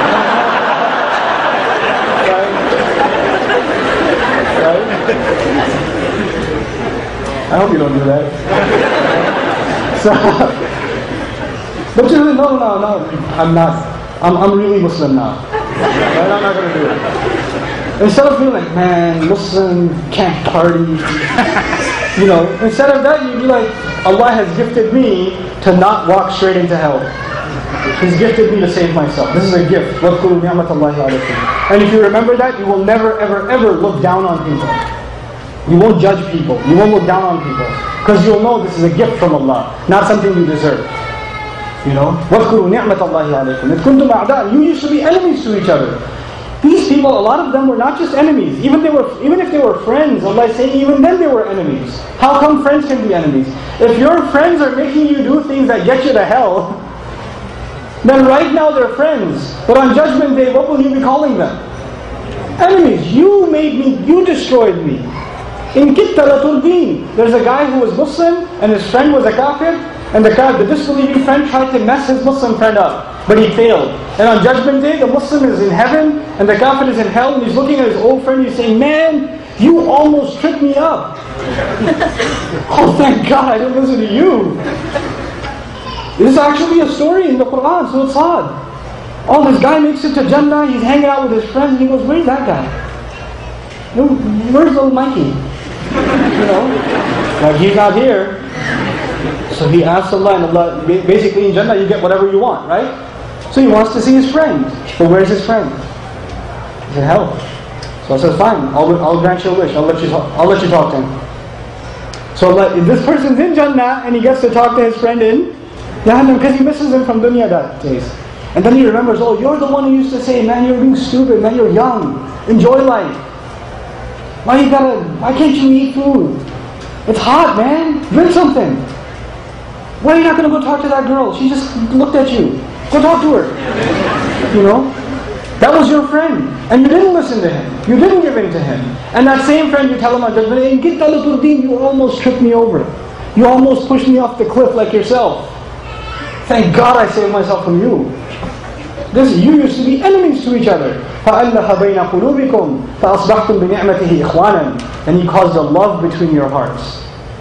He even created a love between those who don't believe and us. Meaning out of love of them, we don't support them in their evil.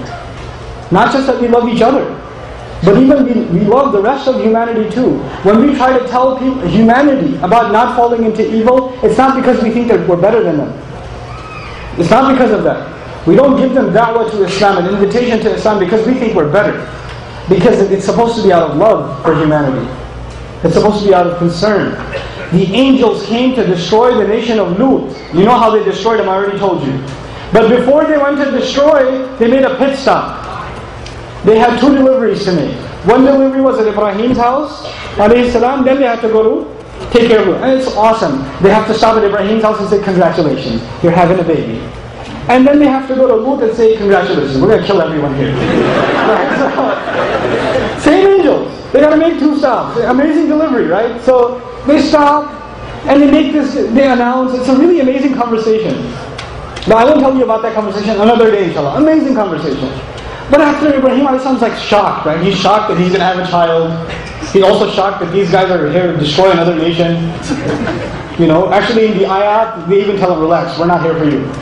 We're here for Lut's nation.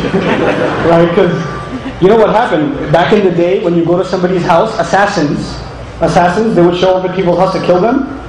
But if they came to kill them, they wouldn't eat their food. Because if they ate their food, they say, I've eaten his food, I can't kill him, it's a matter of honor. Ibrahim a.s. slaughters a lamb, puts it in front of them, they don't eat it. What's he thinking? Uh-oh. then. He felt a fear from them. They said, no, we're here for Lut. It's this beautiful conversation. But when the shock goes away, you know the first thing Ibrahim a.s. says? Allah tells us, he started arguing with us not to destroy everyone in Lut's nation.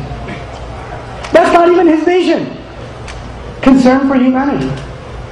You know, إِنِّي جَعِلُكَ لِلنَّاسِ إِمَامًا. Allah made him imam over people. And we follow the millah of Ibrahim a.s. We're concerned over people. All people. Not because we're better than them, because we're supposed to have a love for humanity. We're all children of Adam a.s. فَأَلَّفَ بَيْنَ قُلُوبِكُمْ فَأَصْبَحْتُمْ بِنِعْمَتِهِ إِخْوَانًا. Listen to this, guys, please. You have transformed by His blessing alone, by His favor alone, only because of it, you have transformed yourselves into brothers. You have become a brotherhood. You have become a sisterhood. Allah is saying the fact that we have unity with each other, we don't fight with each other, we don't hate on each other, we don't talk behind each other's back, we have a genuine love for each other only because we say La ilaha illallah. That is only happening because it's a special gift from Allah. Allah already said He gave that gift. After He gave us this gift, and we still backbite, and we still fight, and we still hate, and we still talk to each other in insulting ways, then we are kicking down the road the gift that Allah has given us. Allah gave us this gift of brotherhood. Allah calls it وَأَصْبَحْتُمْ بِنِعْمَتِهِ إِخْوَانًا وَلَمْ يَقُلْ أَصْبَحْتُمْ إِخْوَانًا بِنِعْمَتِهِ. A special language here. He's saying it's only by Allah's favor that you become brothers. Only by Allah's favor.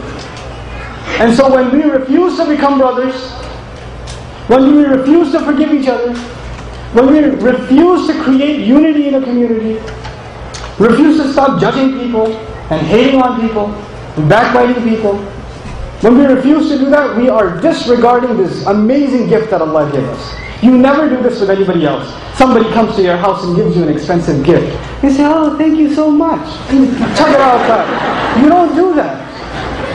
Allah gives you this gift. Next time, the words that come out of your mouth that can destroy brotherhood, think twice before what comes out of your mouth. You know, there's an Arab poet who says, I wish my neck was a mile long. God, what kind of weird wish is that? You know what that means? A bad word comes out of my heart, and it's eventually going to go through my neck and out of my mouth. I wish my neck was a mile long, so while it's traveling, I can say, wait, send it back down. So he says, I wish my neck was a mile long. That's what he means. Right? So we need to be careful how we say things. إِنَّ الشَّيْطَانَ يَنْزَغُ بَيْنَكُمْ. You should say the best possible thing. Shaitan will cause fighting among you. Just from words. From words. We have to be careful what we say and how we say it. And he says, وَكُنْتُمْ دَاخِلْ وَكُنْتُمْ عَلَى شَفَا حُفْرَةٍ مِّنَ النَّارِ. You guys were at the hufra, at the edge of a pit made of fire. You didn't realize it. You were living your life and you were like one half of your foot is dangling on the other edge of the open air. And underneath is fire. That's where you were. فَأَنْقَذَكُمْ مِنْهَا. He pulled you back from it. He rescued you from it. فَأَنْقَذَكُمْ مِنْهَا كَذَلِكَ يُبَيِّنُ اللَّهُ آيَاتِهِ. That is how Allah clarifies His miraculous signs. Allah is trying to make something clear to you. You didn't deserve to be the way you are. You were headed straight for hell. You were right there. And Allah decided, I'm going to pull you back. You didn't make that decision, Allah did for you. Allah gave you that gift. Our brotherhood is part of that gift. Our communities are part of that gift. Our masajid are part of that gift. Appreciate the gift Allah has given us. وَكُنْتُمْ عَلَى شَفَا حُفْرَةٍ مِّنَ النَّارِ فَأَنْقَذَكُمْ مِنْهَا كَذَلِكَ يُبَيِّنُ اللَّهُ لَكُمْ آيَاتِهِ لَعَلَّكُمْ تَهْتَدُونَ. Amazing conclusion too. That is how Allah clarifies His ayat to you, His messages to you, His miraculous signs to you, so you can now become committed to guidance. Now become serious. This was step 2. Step 2 was hold on to the Qur'an and use that as an excuse to create brotherhood. Use as an excuse to create unity. You know what we're seeing here tonight? This is not Nouman, this is the power of Qur'an. This is Qur'an. It can create unity. We don't even know each other. But I sense a genuine brotherhood. You feel it too. This is powerful. This is what Qur'an can do. So you can become committed to God. You can feed off of each other's energy. And you can become more and more serious. And more committed to the direction that Allah wants you to go into. The final step, if we get to do this step, and we have a healthy community, and we have brotherhood among each other, then we are ready for the next step. You don't go to the next step until you take care of step 1 and step 2. Eventually we'll be at step 3. What's step 3? وَلْتَكُمْ مِنْكُمْ أُمَّةٌ يَدْعُونَ إِلَى الْخَيْرِ. Out of you, a group should rise. They should be made up of people from you. And their job will be to call people to good things. They'll be always inviting people to good things. In other words, not every one of us is going to hit the podium. But there will be a group that will come from us. When the brotherhood is created, talents will be identified, and we're going to hone those talents, and the entire community is going to invest in those talents, and they're going to rise. And they're going to call people to good. وَيَأْمُرُونَ. Can you imagine young people from our community, our own community, one day giving the khutbahs, one day inviting people to good, one day going and going on talk shows and responding to people that are hating on Islam? Our own kids that are born and raised here. Can you imagine that day? It's an incredible thing. When they're from among you, calling to the good. يَدْعُونَ بِالْخَيْرِ وَيَأْمُرُونَ بِالْمَعْرُوفِ وَيَنْهَوْنَ عَنِ الْمُنْكَرِ. Probably one of the most misunderstood concepts in the entire Qur'an. Actually, I was going to spend about an hour and a half just on this tonight, but I can't. Just on وَيَأْمُرُونَ بِالْمَعْرُوفِ وَيَنْهَوْنَ عَنِ الْمُنْكَرِ. But I'll summarize what I can for you. The translation says most of the time, they command the good and forbid the evil. How many people have heard that before? Command the good, forbid the evil, right? You've heard that before, right? Very, very shallow translation.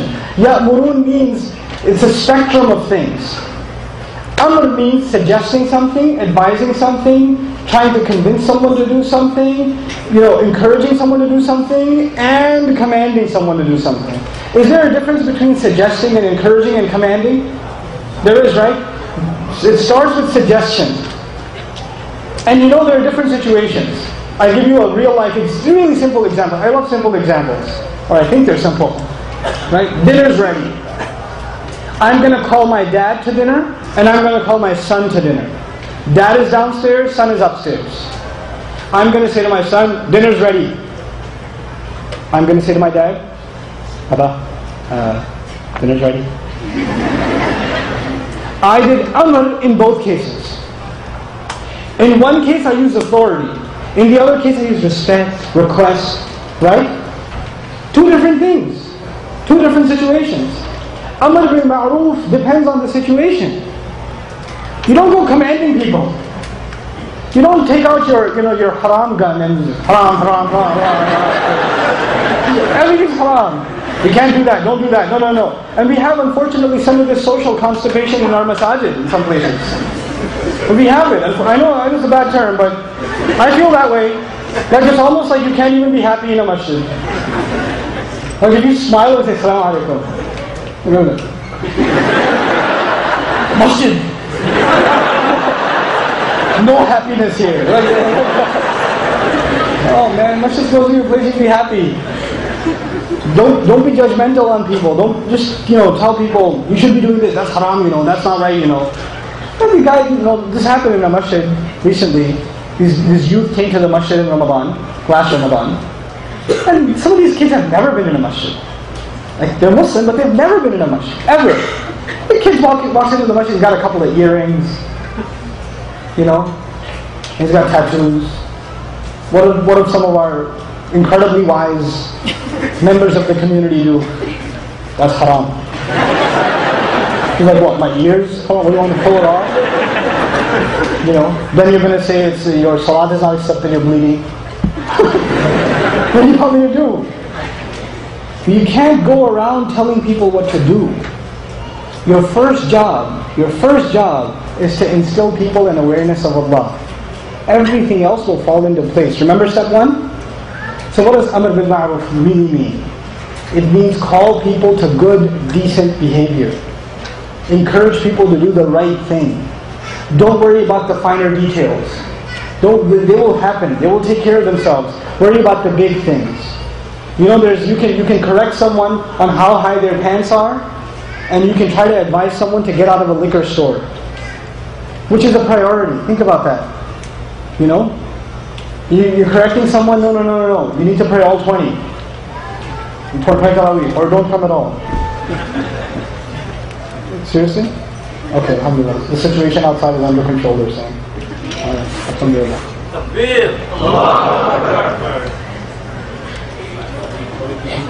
Yeah, we can go on. But, yeah, we can. Okay, so what was I saying?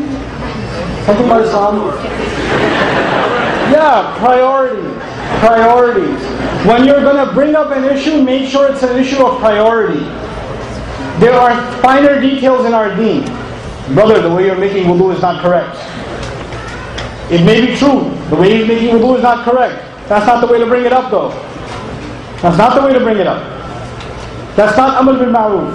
That's just you trying to show people that you know more than them. That's just you inflating your own ego. Don't do that. And eventually, when we become a community of encouraging each other to do good, and I tell you what that is. I'll give you some practical examples of what you should be encouraging people to do. Tell people how are you raising your kids? What do you plan on doing with the kids?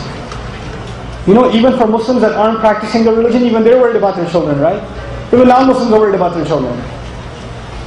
And so when we bring that priority, then that concern for our children is an actual easy vehicle by which people can start coming closer to their religion, becoming more serious about their deen. يَأْمُرُونَ بِالْمَعْرُوفِ وَيَنْهَوْنَ عَنِ الْمُنْكَرِ They forbid all disgusting, vile things. Before you talk about halal and haram issues, which most of you and I are not qualified to talk about anyway, let's talk about evil things first. Outright evil things. What are evil things? These are things like shamelessness in the media. Shows that make fun of prophets. And our kids watch them. And they have no problem with it. The kind of munkar that's going on nowadays, I feel, is, I don't necessarily come out and say Twitter and Facebook and all that stuff is haram, because I don't think personally, I don't see that it's forbidden. But I do see that Muslims they have no standards. We have no standards in how we talk. When somebody says something and you want to put a comment about what they said, most of the time it's a compliment or an insult. You tell me, compliment or insult? Insult. Most of the time you want to say something that puts somebody else down. This is just not how a Muslim talks. We just don't talk like this. That's not how we're supposed to communicate. This is a kind of munkar. You're just creating bad feelings among each other. You're making a culture out of making fun of each other. Don't let any group make fun of another group. Don't do that. That's just not how you should do. Right? Another munkar is just how much we're allowing our standards to drop in what we watch on TV and what we watch in movies. We allow ourselves to say it's only PG-13. It's only R, but it's only got one bad scene. Everything else is fine. Did you see the special effects? I mean, who of you is going to go on Judgment Day, you're being interrogated about the movie and say, did you see the special effects though? It's amazing. Nope. At that point it's not worth it. Stop making excuses. Stop making excuses. And one of Shaitan's jobs is to make bad deeds no big deal. So when somebody says, you know, that's a really bad idea, the first thing Shaitan will put in your head is, come on man, lighten up. Relax. Everything's around for you. Live a little. You won't be saying that later on. You'll be saying that now. This is the essential message of Qur'an. وَيَأْمُرُونَ بِالْمَعْرُوفِ وَيَنْهَوْنَ عَنِ الْمُنكَرِ وَأُولَٰئِكَ هُمُ الْمُفْلِحُونَ. And those are the ones that are truly successful. The rest of my conversation with you guys will be about this ayah and how we can create a culture around this ayah within the Muslim community, within every single masjid in the country, within Houston, within the city of Houston, inshallah ta'ala. You know, and how we can become a part of that, of implementing these 3 steps starting at the masjid. This session I want to conclude with the following statement that will give rise to the next section, the next conversation I want to have with you as a result of this. What I want to share with you is the most important agenda of Muslims in this country is to raise a good family. We have no other agenda than that one. To be the best husband we can be, to be the best wives we can be, to be the best mothers and fathers we can be, to raise the best sons and daughters we can raise. And to be the best sons and daughters we can be. This is our number one agenda. There's no other agenda. The institution of family is under attack. It's being destroyed. It's caving in from the inside. And we have to protect it. Now this institution of family, you know what gives it strength? What supports it? Is the masjid. The masjid protects the family. That's what it's supposed to do anyway. The masjid is a place where you're supposed to be involved, not as just a man, not as just a married couple, not just for the boys. It's supposed to be a place for the entire family. It's supposed to be where families learn their religion, where they learn to meet other Muslims and create a culture of Islam. What's the other place you're going to meet Muslims regularly? The weekly convention Muslims have is the Jum'ah prayer. Right? So it has our families need to be connected to the masajid. Now, the other thing is our masajid cannot survive until they have involvement from the entire family. When our masajid only have involvement from the men, fights break out. When our masajid only have involvement from some group from the community, fights break out. When the masajid have involvement from the entire family, the priorities stay straight. We do things for kids, we do things for women, we do things for men. We take care of every element of a community. So the community needs the family, and the family needs the community. They both need each other. If you try to raise a family disconnected from the masjid, disconnected from, when I say community, I actually mean masjid. Please understand, when I say community, I mean masjid. When you try to raise a family that's practically disconnected from the masjid, disconnected from the community, you are asking for trouble. Because over time, it will become easier and easier for you to let go of more and more of the religion. Families that moved out to some random boondocks where the dad got a job and there's no masjid out there and he's raising his kids by himself, only Muslim family, 2 Muslim families in the entire town. After 10, 15 years when their kids are teenagers, they're the ones that are writing emails that you can sense the tears when they were writing them. What should I do with my kids? I don't know. I don't know what happened between me and my wife. Because there was no community. So the family started falling apart. We need each other. You know, the communities in Texas have a huge advantage. We really do. We have a huge advantage. I come from New York. We don't have that kind of advantage, I'm telling you. Most communities, we don't have that advantage. We have an immense advantage here. We have the opportunity, we have all the ingredients, we got to use them though. We got to put them together now. It's not, we're just getting started. The masajid have been built by the mercy of Allah. Now it's time to bring them to life. Now it's time to fill them with our families. So inshallah we'll talk practical steps about that and some really important considerations that all of us need to have in developing healthy communities, inshallah ta'ala. After our break, I'll give you guys a 10-minute break. Is that the official verdict? 10 minutes? Take 15. Go make some long distance phone calls. Go. I'll talk to you in 15 minutes. Assalamu alaikum. The last time brothers asked questions, if sisters have questions, they're welcome to ask, inshallah. Not enough tables right now. Okay, so Bismillah wa salatu wa salam ala Rasulillahi wa ala alihi wa sahbihi wa man wala. I don't want to sit down and talk because I can't see you. And if you can't see me, you'll start talking to each other. That's also problematic. Okay, so I want to dedicate this last session, or section, to... I'm sorry, it is the last section.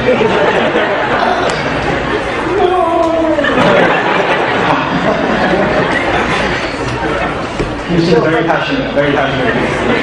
Okay, so I want to dedicate this last conversation to something that I find very relevant and I think important, and it should be brought to the awareness of as many communities as possible. I've talked about it on multiple occasions before.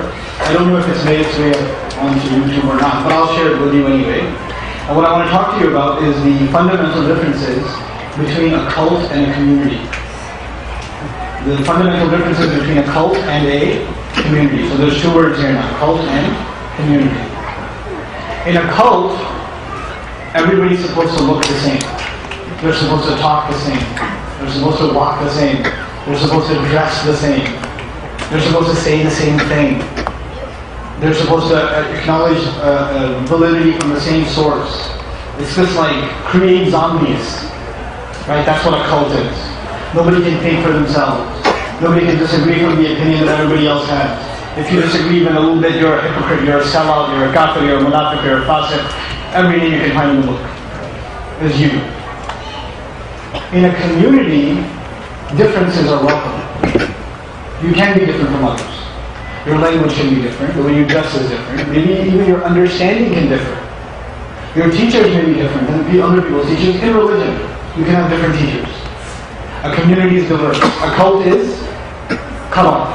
This is one thing. A cult says we are the only right way. And anybody who says even a little bit different from us is off the straight path. So if you want to save yourself, don't listen to them. Don't listen to anybody but us. We'll save you. A cult does this. A community says, this is what we've come to understand. We know there are other people who disagree with what we have to say. We welcome a conversation. We're willing to understand what others have to say. We're willing to exchange ideas in a healthy way within Muslims and even with non-Muslims. So that's not just this differentiation between Muslims, but even if non-Muslims have something they disagree with us in, instead of calling them kafir, and they're the ones who don't listen to them, we can invite them and we can have a healthy conversation with them in a respectful fashion. That's what a community does. In a cult, when somebody makes a mistake, when somebody gets out of line, they're cut off. You're no good. You're a munafiq now, you're a hypocrite now. You didn't do what was expected of you. In a community, when somebody makes a mistake, the point of the community is to pick them back up and brush the dust off of their clothes and say, come on, everybody makes mistakes, it's okay. Well, we're here to help you. Big difference. That's what a community does. A cult it passes judgment on people. It establishes that the leader is superior to the followers, and all the followers basically have really low self-esteem. They put all of their confidence in the leader. They themselves have no regard. They have no respect, really. And they have low self-esteem even for themselves. You'll find in a cult that members of a cult, they'll never speak for themselves. They'll always say, our cult leader said. I'm not going to replace the word cult leader with what they use, but they'll use somebody who always said. They can never even speak on their behalf. They can't think for themselves. It's impossible. And they attribute this kind of almost absolute authority to their cult leader. In a community, there's actually an open conversation between leadership and the people. And people can even criticize leadership and say, I don't think what you're doing is right. Or I'd like you to explain why you're doing this. Because I think there's a better way of doing it. And that's not taken as offensive, so long as it's not presented in an offensive way. So the community understands how to disagree in a respectful way, and leadership understands how to take those disagreements and respond to them in a respectful way, and there's this open channel communication. One of the most important differences, when somebody joins a cult, they become distant from their family. When somebody joins the cult says your family is part of fitna. You should stay away from them. They take you away from deen. Your family is dunya, it's worldly. You don't worry about your family, worry about deen. The community says, no, your family is part of your deen. Making your family better, taking care of your family, spending time with your family is a part of your religion. You have to do it. You have to be a good dad and a good husband and a good father and all this stuff, a good mother. You know? So where a community makes families stronger, a cult can destroy families. A cult can take people away from their families. Fathers will no longer act like fathers. Husbands will no longer act like husbands. They don't fulfill their roles. A lot of masjids across America are cults. And very, very few masjids across America are communities. We have to make the effort of making all of the masajid across the country into communities. You know the last comment I made in my last session? You can't have the masjid operate properly without having what involved? Family. When you have family involved, it won't become a cult. It won't become a cult. It can't. When your family is uninvolved, there's just some people involved and one or two personalities dominate and it starts becoming a cult. And it just gets hijacked and then some personalities take over the show. And that's what ends up happening. And everybody means well in the beginning. But that's just not how the world operates. We have to make an extra effort to create communities. It's a big priority, huge priority for us in this country. So I wanted to start our conversation from that. And then I want to take you to this, just some practical components of Amr bil Ma'ruf and Nahi anil Munkar, the last thing we talked about, and then move on to the next ayat that are coming since we have time. Alhamdulillah.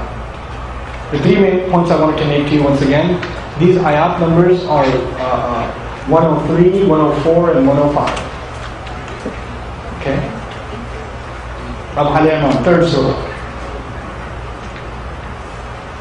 وَلْتَكُنْ مِنْكُمْ أُمَّةٌ يَدْعُونَ إِلَى الْخَيْرِ وَيَأْمُرُونَ بِالْمَعْرُوفِ وَيَنْهَوْنَ عَنِ الْمُنْكَرِ وَأُولَٰئِكَ هُمُ الْمُفْلِحُونَ. And those are the ones that are truly successful. These people have an opportunity to reach the ultimate success. Those who command the good and forbid the evil and inspire to do so. And of course, forbidding the evil, I didn't talk much about that, is what I want to explain to you. This concept of forbidding evil in Islam. What does it mean? You know, al-munkar is something that is recognized by everybody as evil. In Arabic, the word munkar means something that is recognized by, or is alien to, is indecent to everyone. Muslim or non-Muslim, everybody sees this wrong. Murder is wrong. Innocents being killed is wrong. Cheating people out of their homes is wrong. Right? Subprime mortgages are wrong. They are. Everybody sees it now. Everybody sees it. These are loan shark practices. Right? These are criminal practices. Should I move over? Is that what the problem is? Hold on. Right? Alcoholism is wrong. It's wrong. Drug abuse is wrong. These are things that are wrong and everybody knows it. This is munkar. When we think of yanhawna al nahi anil munkar, Muslims, average Muslims, you know what they think of? That guy's not eating zabiha meat. That guy, his beard is a little too short. It's a little longer. We worry about these things, and I'm not saying we shouldn't worry about those things. I'm saying they're bigger priorities. And those are the priorities that are priorities for an entire society. If it's of concern to the entire society, it is ma'roof and munkar. So what we're calling people to is not just relevant to the Muslims, it's relevant to everybody. Universal definitions of good and evil. That's what the Prophet called towards in Makkah. If you look at the Prophet ﷺ's message, besides the message of faith, you know what he's talking about? Why did you bury a baby girl? Even a non-Muslim can recognize that burying a baby girl alive is a crime, right? Even a non-Muslim can recognize that when you cheat people in business, it's wrong. Isn't that true? Now the thing is, and this is where this conversation gets difficult. Muslims nowadays, for the most part, when we speak out about something, when we rally about something, when we cry bloody murder about something, it is usually about something that has been done unjustly to us. It's usually about some kind of injustice that is happening to Muslims. Compare that to what the Qur'an was telling the Prophet to speak out against, sallallahu alaihi wasallam. First and foremost, the Qur'an commanded the Prophet to speak out against injustice itself. Injustice. And a lot of these injustices were not even happening to the Muslims. They were happening to other people in Quraysh. When Shu'aib was telling people, his nation, don't cheat people in business, were they cheating Muslims in business? These were kuffar, if you want to use that term, non-believers, deniers of truth, cheating other deniers of truth in business. So you say they're going to hell anyway, who cares? No. No. That he called out a universal evil.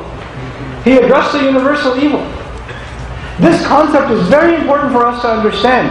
We're not just another lobby. I'll say that again. Muslims are not just supposed to be another lobby. There are lobbies in Congress. There are people that speak out about, animal rights activists, gay rights activists. The Hispanic community has their own lobby and their own activists. The Jewish community has their own activists. And so we say we should have our own lobby and our own activists and our own, agenda. Our agenda is supposed to be justice. Not just for ourselves. Actually, it's not even starting with ourselves. It's supposed to be for everybody else. The first people who should speak out against the crimes of alcohol abuse is Muslims. Not for the sake of Muslims, but for the sake of the criminals that are hurting and are victimizing the society because of alcoholism. If you know any physicians that work in the ER, the emergency room, and their shift is Friday and Saturday night, ask them about the harms of alcohol. They can tell you. They can tell you what they see coming through the doors in the ER on Friday and Saturday night because of what? 99% of the time, because of what? Alcohol. They can tell you what kind of evil that is. The first people who should speak out against women's abuse, child abuse, the first people who should speak out against criminal practices of major banks, even if you're not a victim, you and I are supposed to be speaking out against it because we're Muslim. We speak up on behalf of the oppressed. That is how the Prophet was known, sallallahu alaihi wasallam. He was known as a problem because he was speaking on behalf of people who cannot speak for themselves. Nowadays, our concept of amr bil ma'ruf and nahi anil munkar has been reduced to only speaking about rights and wrongs that are being done regarding the Muslims themselves. That is not the original discourse. I'm not saying that's not valid, but I'm saying definitely that is secondary to something more primary. Our primary objective has always been to be well-wishers for the society in which we are. إِنْ أُرِيدُ إِلَّا الْإِصْلَاحِ. I want nothing but reform. I want nothing except what's better for the society. That's what we want. That's what the Muslim is supposed to be known for. That's not what we've become. How do you become like that? You become like that when first you become cautious of Allah, then you connect to Allah's book, then you become a community that's healthy instead of being your cult. Now you're ready for amr bil ma'ruf and nahi anil munkar. Then you're ready for that. Then we're going to raise that generation that shows the world and shows America how beautiful Islam is. Right now we're not ready to show America how beautiful Islam is. We're not. It's really sad that we're not, but we're not. Right now, if a whole bunch of non-Muslims came to our masajid, they just walked into our masajid, we're not ready to handle them. We're not ready to deal with them. We're not even ready to deal with the Muslims that are having problems. It's Ramadan. I told the story before, I don't mind sharing it again. A few Ramadans, 4 or 5 Ramadans ago, I was in New York, and Taraweeh is going on, and this Muslim guy, drunk out of his mind, walks into the masjid. And while prayer is going on, he's yelling and screaming all kinds of stuff in the back. He's out of his mind, basically. He's not in his right senses. When the prayer is over, guess what happens? Take a wild guess. He gets nicely escorted outside. The police are called, and he's on his way. Ask yourself this question. If he's drunk out of his mind, chances are he was at a bar. Right? Where did he come? He left the bar and came to the masjid. As drunk as he is, something in him said, maybe people of God can help me. Nobody else can help me. Maybe they can help me. And what did we do? We facilitated his trip to the police. We're not even ready to handle our own that have problems. Do you have an announcement for me? No. Every time you come, I get scared and worried. If I ever meet you again, this is going to happen. Say, oh no, what did I do? This happens to me all the time. You know, I was giving a talk one time, I was really fired up. It was like the 27th of Ramadan. I was talking about the Battle of Badr. And the guy comes up to me and he passes me a note. And it was somebody's car parked illegally outside. And the Muslims did not fear the enemy. And the enemy was license plate number. What was I going to do? It's too easy. But anyway, this concept of Amr bil Ma'roof and Nahi anil Munkar, I hope I give you some glimpse of it. That it's bigger than what we made it to be. Now at the end of it, Allah says, يَوْمَ تَبْيَضُّ وُجُوهٌ وَتَسْوَدُّ وُجُوهٌ. There are people on the Day of Judgment that are going to be lit. So lit that they're going to be white. You know, when light is really bright, it looks white. They're going to be that lit.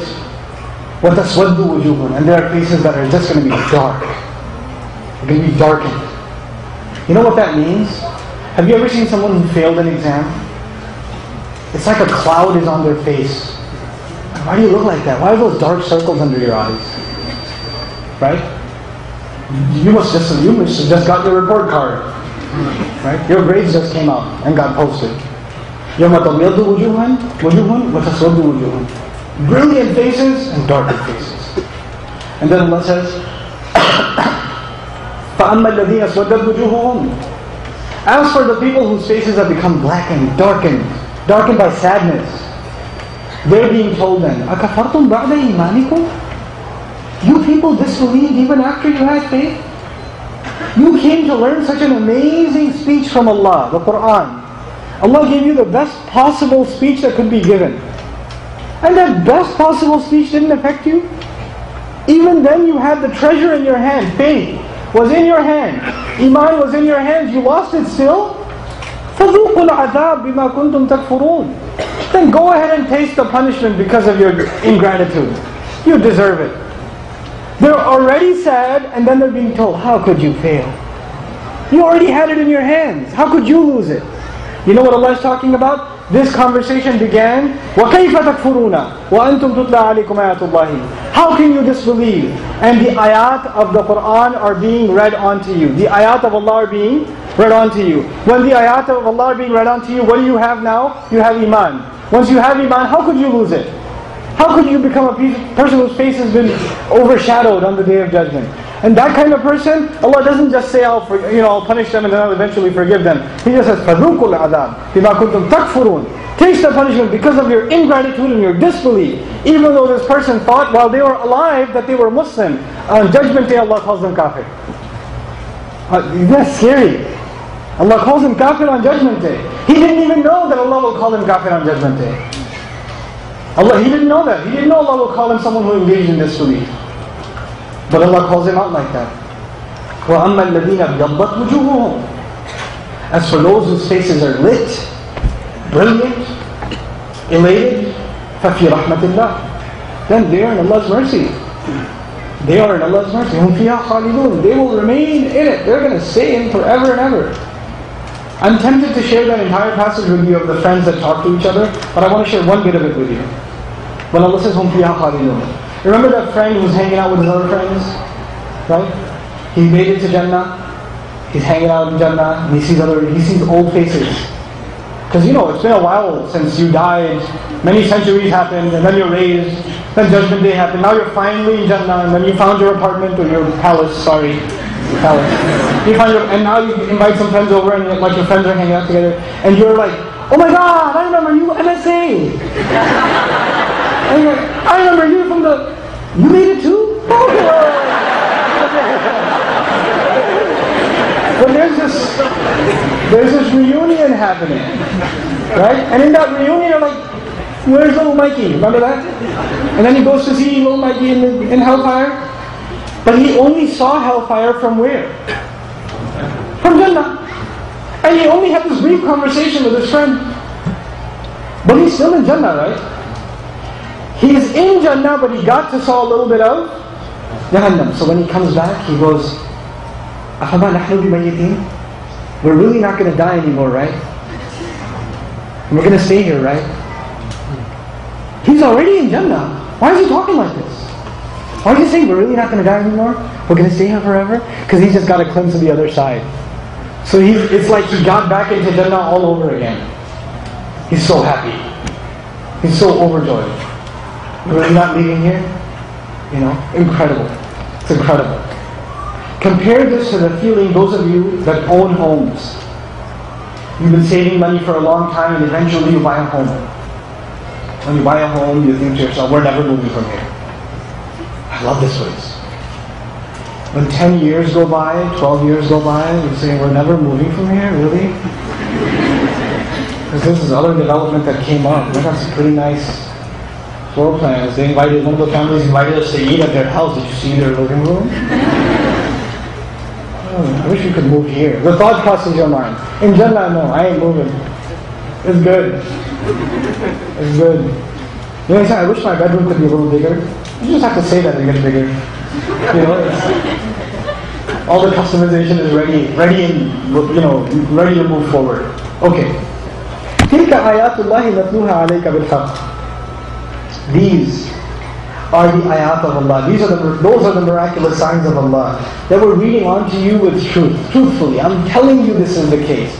I'm telling you, Allah is saying bil-haq. We're reading all of these ayat onto you, O Messenger, so you can read it onto the people and tell them this is really from me.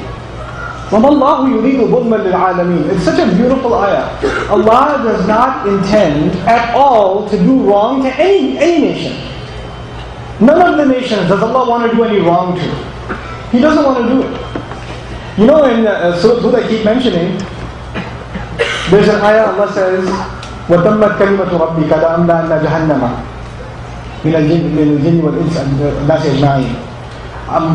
The word of Allah became true, I will fill hell with jinn and human beings altogether, a huge number of them. Right? That's only the second half of the ayah. It's so unfair. People quote that part of the ayah, they don't quote the first part of the same ayah. In the first part of that ayah, Allah talks about Allah opening the doors of His mercy, and then saying, وَلِذَلِكَ خَلَقَهُمْ. And some of them will enter Jannah, and that's why I made them. I made human beings so they can go to Jannah. That's when the ayah began.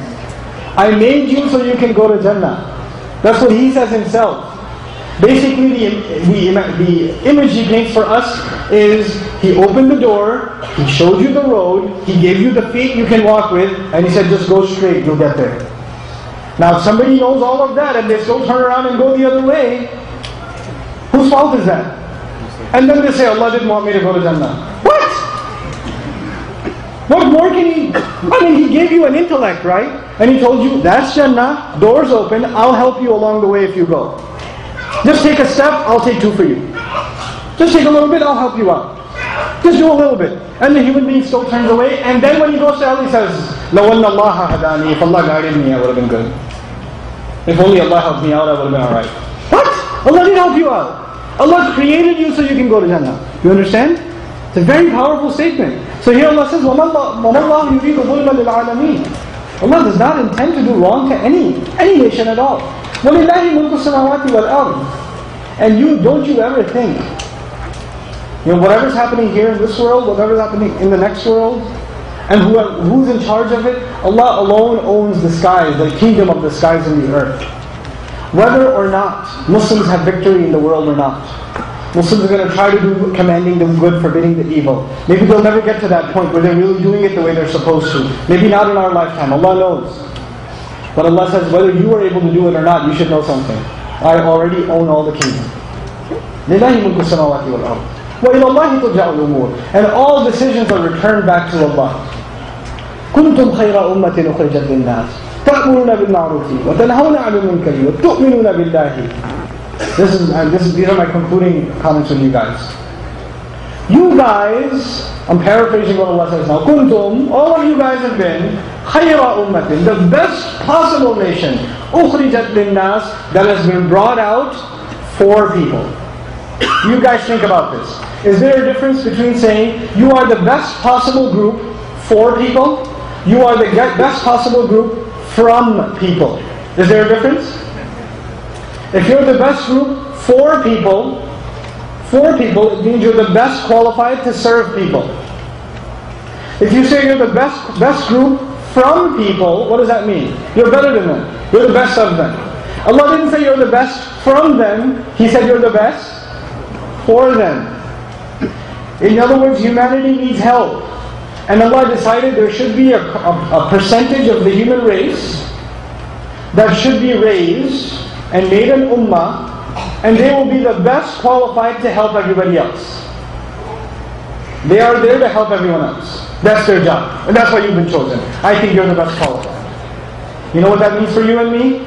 The majority of the world's population is not Muslim.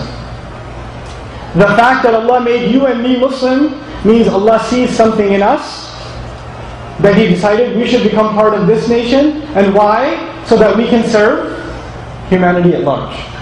We can serve everybody else. Linnas. How will you serve people? تَأْمُرُونَ بِالْمَعْرُوفِ وَتَنْهَوْنَ عَنِ الْمُنْكَرِ وَتُؤْمِنُونَ بِاللَّهِ. You will tell people to do decent things. You will advise, counsel, and eventually even commend to decency, to goodness. And you will forbid people, try to stop people from that which is universally evil and wrong, while you will be believing in Allah. You're not going to be playing political games. You know, Muslims, sometimes we talk about how we should get involved in politics, which is a complicated conversation, but I'll tell you something. To really get involved in politics, you have to play a dirty game, don't you? You have to get your hands dirty. You have to compromise on your principles. You have to kind of give a little and take a little. When it comes to the Muslims, Allah told the Prophet ﷺ, وَدُّوا لَوْ تُدْهِنُوا فَيُدْهِنُونَ. They want that you give a little so they can give a little. That's what they want. Don't give them that. We can get involved in politics, but we should understand that our principles should never be compromised. We can't compromise even 1% of them. Because we're not in it for anything other than pleasing Allah. We're not there for the poll results. We're not there for pleasing other people. We're not there for even ourselves. We're only involved in any capacity, in anything that we do, for the sake of Allah. So anything else, we don't care. The only thing we care about is we're not going to compromise Allah's principles. وَتُؤْمِنُونَ بِاللَّهِ وَلَوْ آمَنَ أَهْلُ الْكِتَابِ لَكَانَ خَيْرًا لَهُمْ مِنْهُمُ الْمُؤْمِنُونَ وَأَكْثَرُهُمُ الْفَاسِقُونَ. Even if the disbelievers, if the people of the book only came to believe, it would be better for them. It's so awesome. When I travel nowadays and I sometimes look very clearly Muslim, and I will sit next to a preacher sometimes, or somebody, they'll feel bad for me. I feel bad for you. You don't have Jesus. I was like, actually, I do. You don't. You know? And so they'll talk about how they feel bad for Muslims. These poor people are lost. They don't have the light. Right? Allah turns around and says, if they only believed, it would have been better for them. Among them are believers, most of them are corrupt. أَكْثَرُهُمُ الْفَاسِقُونَ. And don't be afraid of them. لَنْ يَضُرُّكُمْ إِلَّا أَذَى. They will not be able to harm you, except causing you some pain. وَإِنْ يُقَاتِلُوكُمْ يُوَلُّوكُمُ الْأَدْبَارَ. And even if they fought you, they will turn their backs eventually. They'll turn their backs. Allah talks about this in another place. He says, ذَلِكَ بِأَنَّهُمْ قَوْمٌ لَا يَفْقَهُونَ. The enemies of Islam that were fighting the Muslims, Allah says, they will not win in battle because they are a nation that doesn't understand. You know what that means? It means the Quraysh, they didn't even know why they were fighting. Oh, everybody hates Muslims, let's go fight. Why are you fighting? What's your goal? What are you going to accomplish after the fight? Does it sound familiar that people will go to war and not even know why they're going to war? And forget halfway why they're there? Or what they should do after that? Or what their goals are? And then keep redefining the goals? Down to the fact that even the soldier says, I'm only here because of my brothers, my fellow soldiers. I'm only here for my comrades. I don't really know why we're here. Right? This happens even today. It happens even today. Because they have no purpose, no nothing in front of it. But don't you worry. Don't you worry about it. Don't let yourself get concerned with those things. لن يضركم إلا أذى وإن يقاتلوكم يولوكم الأدبار ثم لا ينصرون. I have about 15 minutes left, and so I don't know when else inshallah I'll get a chance to speak to you in detail. But I wanted to encourage you to do something. I encourage you to think a certain way in these couple of sessions. My point essentially is that Allah is talking to us in the Qur'an. فِيهِ ذِكْرُكُمْ. In it is your mention. He's talking to you. And the Qur'an is a book about you. It's about me. And how do you identify? You know how you say, I want to relate to the message? You want to be able to relate to the message?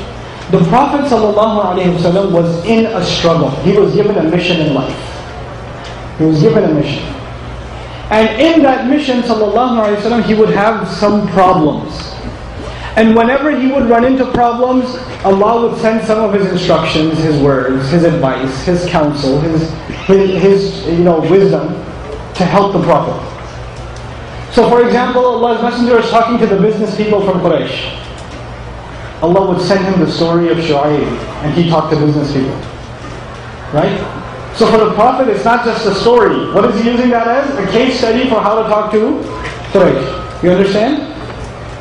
If you and I don't put ourselves in the struggle of the Prophet, because the Prophet's mission, sallallahu alaihi wasallam, his mission is not over. As he was leaving, he said, now it's your mission. بَلِّغُوا عَنِّي وَلَوْ آيَةً فَلْيُبَلِّغِ الشَّاهِدُ الْغَائِبَ. Then the one who's here should deliver it to someone who's not here. We have to carry the message of Islam. We have to carry that message. So our life has now become a mission. And when our life becomes a mission, then Qur'an will become relevant to us. If your life is not a mission, if you don't take on the mission that the Prophet himself took on, and you take some part of it, you can't do everything, you take some part of it, then you'll start seeing Qur'an in a different light. It'll be something completely different to you. Now I have 10 minutes left. And this 10 minutes, imagine you heard nothing today. This 10 minutes is completely different. This is a completely different conversation with you guys. I want to tell you that some people, they live their life worshipping different things. Some people worship their body. They'll take care of their diet. They'll work out every day. They'll look at themselves in the mirror every chance they get. They worship their physical self. You know? Some people worship their athletic ability. That's all they think about. Some people worship their career. Some people worship their investments. Some people worship their appearance. Some people worship their entertainment. Some people worship their car. Literally, their car. Some people worship their Apple products. You know? They do. Some people worship their video games. Some people worship their and people count things.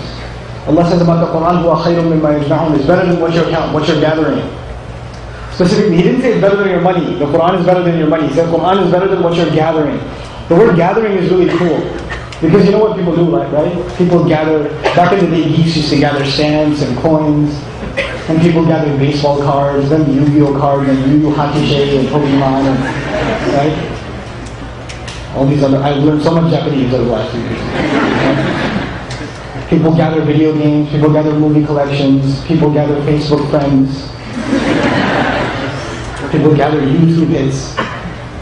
We gather things. People gather money. Money is an obvious one, right? People gather awards, championship rings, certificates, certifications, right? Titles. People gather these things. We spend our life gathering stuff. Allah says you can have Qur'an is better than anything else you're gathering. Gather Qur'an. Collect Qur'an. Collect surahs. Memorize them. Learn them. Internalize them. It's better than anything you're gathering. But this 10-minute conversation, it started with, there are people that worship things. What that means is the most important thing in their life is something. Either it's their body, or their clothes, or their money, or their car, or their shoes, or their house, or their children, or their business, or their career, or their reputation, or their political standing. But this one thing becomes the obsession of their life. That's all they think about. For a Muslim, there's nothing wrong with having a nice car, nice clothes, taking care of your body. All of these things are fine, but that's not why we're living. That's not the mission of our life. The mission of our life is the mission of the Prophet ﷺ. He gave us a mission already. All of these things are only there like recess at work. You know how you take a 30-minute break at work? We came to this earth to put ourselves to work. And then in the break you can enjoy some good things Allah gave you. So you can refresh yourself, regather your energy, so you can go back to work and get to work again. But we were here to work. The message of the Qur'an is this. That's the summary of it. You and I are slaves of Allah. That means we are on a mission. We can enjoy this world, but we don't live in this world for it. And there are many Muslims, a good majority of Muslims, who don't live their life as a mission. They live their life for their house, or for their children, or for their clothes, or for their reputation, or for their social standing. And they live their lives for their careers and their businesses. They live their lives for them. And there are those who have good family, good business, good house, and all, but they don't live for those things. They live for something much more important. You have to ask yourself who you are. I can't answer that for myself. I can only answer that for myself. And I have to check the answer every now and then. I have to keep going back and check that answer. But only you can ask that question of yourself and answer that for yourself. What do you live for? And if you want to ask yourself that question honestly, remember this Arabic expression. The Arabs have a saying. مَنْ أَحَبَّ شَيْئًا ذَكَرَهُ كَثِيرًا. Whoever loves something, they remember it a lot. They think about it a lot. Whatever you live for is what you think about all the time. Maybe it's work, you're always thinking about work. Maybe it's business, always thinking about business. Maybe it's your college, always thinking about college. Where are you going to graduate? Maybe it's that girl you want to marry, always thinking about her. Can't get your mind off her. That happens too, right? That happens too. Maybe it's your kids, always thinking about your kids. Maybe your kids got married and you're thinking, your mother-in-law, and you're always thinking about how much you hate his wife. Right? And how she took your son away. And how she's raising her, your grandchildren in a way you don't like. That happens too. Sometimes people just get obsessed with something and that's all they live for. And they kill themselves that way. We will find real peace when we become a small part of the mission of Allah's Messenger, sallallahu alaihi wasallam. And we teach our children, our families to become part of that mission. And then we recite the Qur'an, which is there to help us along that mission. That's what it's supposed to do. Then everything in life will become sweet. Last bit. I share in these 10 minutes, the last part of this 10 minutes. Allah complains in the Qur'an, He destroyed many nations, right? And He made a complaint in the Qur'an, in Surah Yunus. How come not a single nation that I sent the messenger to listen to the messenger? Except the nation of Yunus. He makes the exception of Yunus, right? But He makes a complaint in the Qur'an. How come not a single one listened to the messenger? And if they only listened to the messenger, I would have لَمَتَّعْنَاهُمْ, we would have provided them, basically, I'll translate it properly, we would have hooked them up. We would have hooked them up. They would have lived it up in this world. They would have had everything if they just listened to me. Because then, please listen to this, the world would be in their hands, not in their hearts. For a lot of people, the world is in here, even if it's not in here. We're supposed to be people who get in our hands. Has no place in our hearts. Our hearts have a bigger problem, a bigger concern, a bigger agenda, a bigger mission. May Allah make us a people of that bigger mission. Ya Rabbana nawwir qulubana bi nur al-Qur'an. Our Master, make our hearts full of light with the light of the Qur'an. May Allah Azza wa Jalla instill a love, adkhil fi qulubina hubb al-Qur'an ya Rabbal Alameen. Enter into our hearts a love of the Book of Allah, a love of the Qur'an. وَاجْعَلْهُ لَنَا إِمَامًا وَنُورًا وَهُدًى وَرَحْمَةً. And make it for us a leader, and a guide, and a light, and a source of mercy. Allah says, قَدْ جَاءَتْكُمْ مَوْعِظَةٌ مِّن رَبِّكُمْ وَشِفَاءٌ لِمَا فِي الصُّدُورِ. A heart-penetrating advice has come to you from Allah. Qur'an should go inside your heart, where the disease is. The medicine should go where the disease is, right? So it should go inside. And once it goes inside, when the medicine goes inside where the disease is, what does it do? It cures. وَشِفَاءٌ. And it cures what is inside the chest. You know, where you and I are heart patients, and the Qur'an goes in, and it starts curing. And when it starts curing, now Allah says, now you can follow my guidance. وَهُدًى, and it's a means by which you can follow a path, a guidance. Now you start following Allah's guidance once the disease has been cured. Now you deserve Allah's mercy. So He says, وَرَحْمَةً لِلْمُؤْمِنِينَ, and a mercy for those who believe. The ayah began with people. Ya ayyuhan nas. People, counsel has come to you that goes inside the heart and cures. And it ended with, it's a mercy for believers. You know what that means? The invitation is for all, but the mercy will only be for those who accept it and actually believe. Allahumma ja'alna min al-mu'mineen. Allahumma ja'alna min al-mu'mineen. May Allah make us from those who truly believe. I really enjoy coming here. I know it's really hot in here. Again, I won't quote the ayah, but you can think of it. On your own. I wish we had more time to spend with each other also. I do ask you to make dua, especially for my family, my parents, my children, all 6 of them. Alhamdulillah.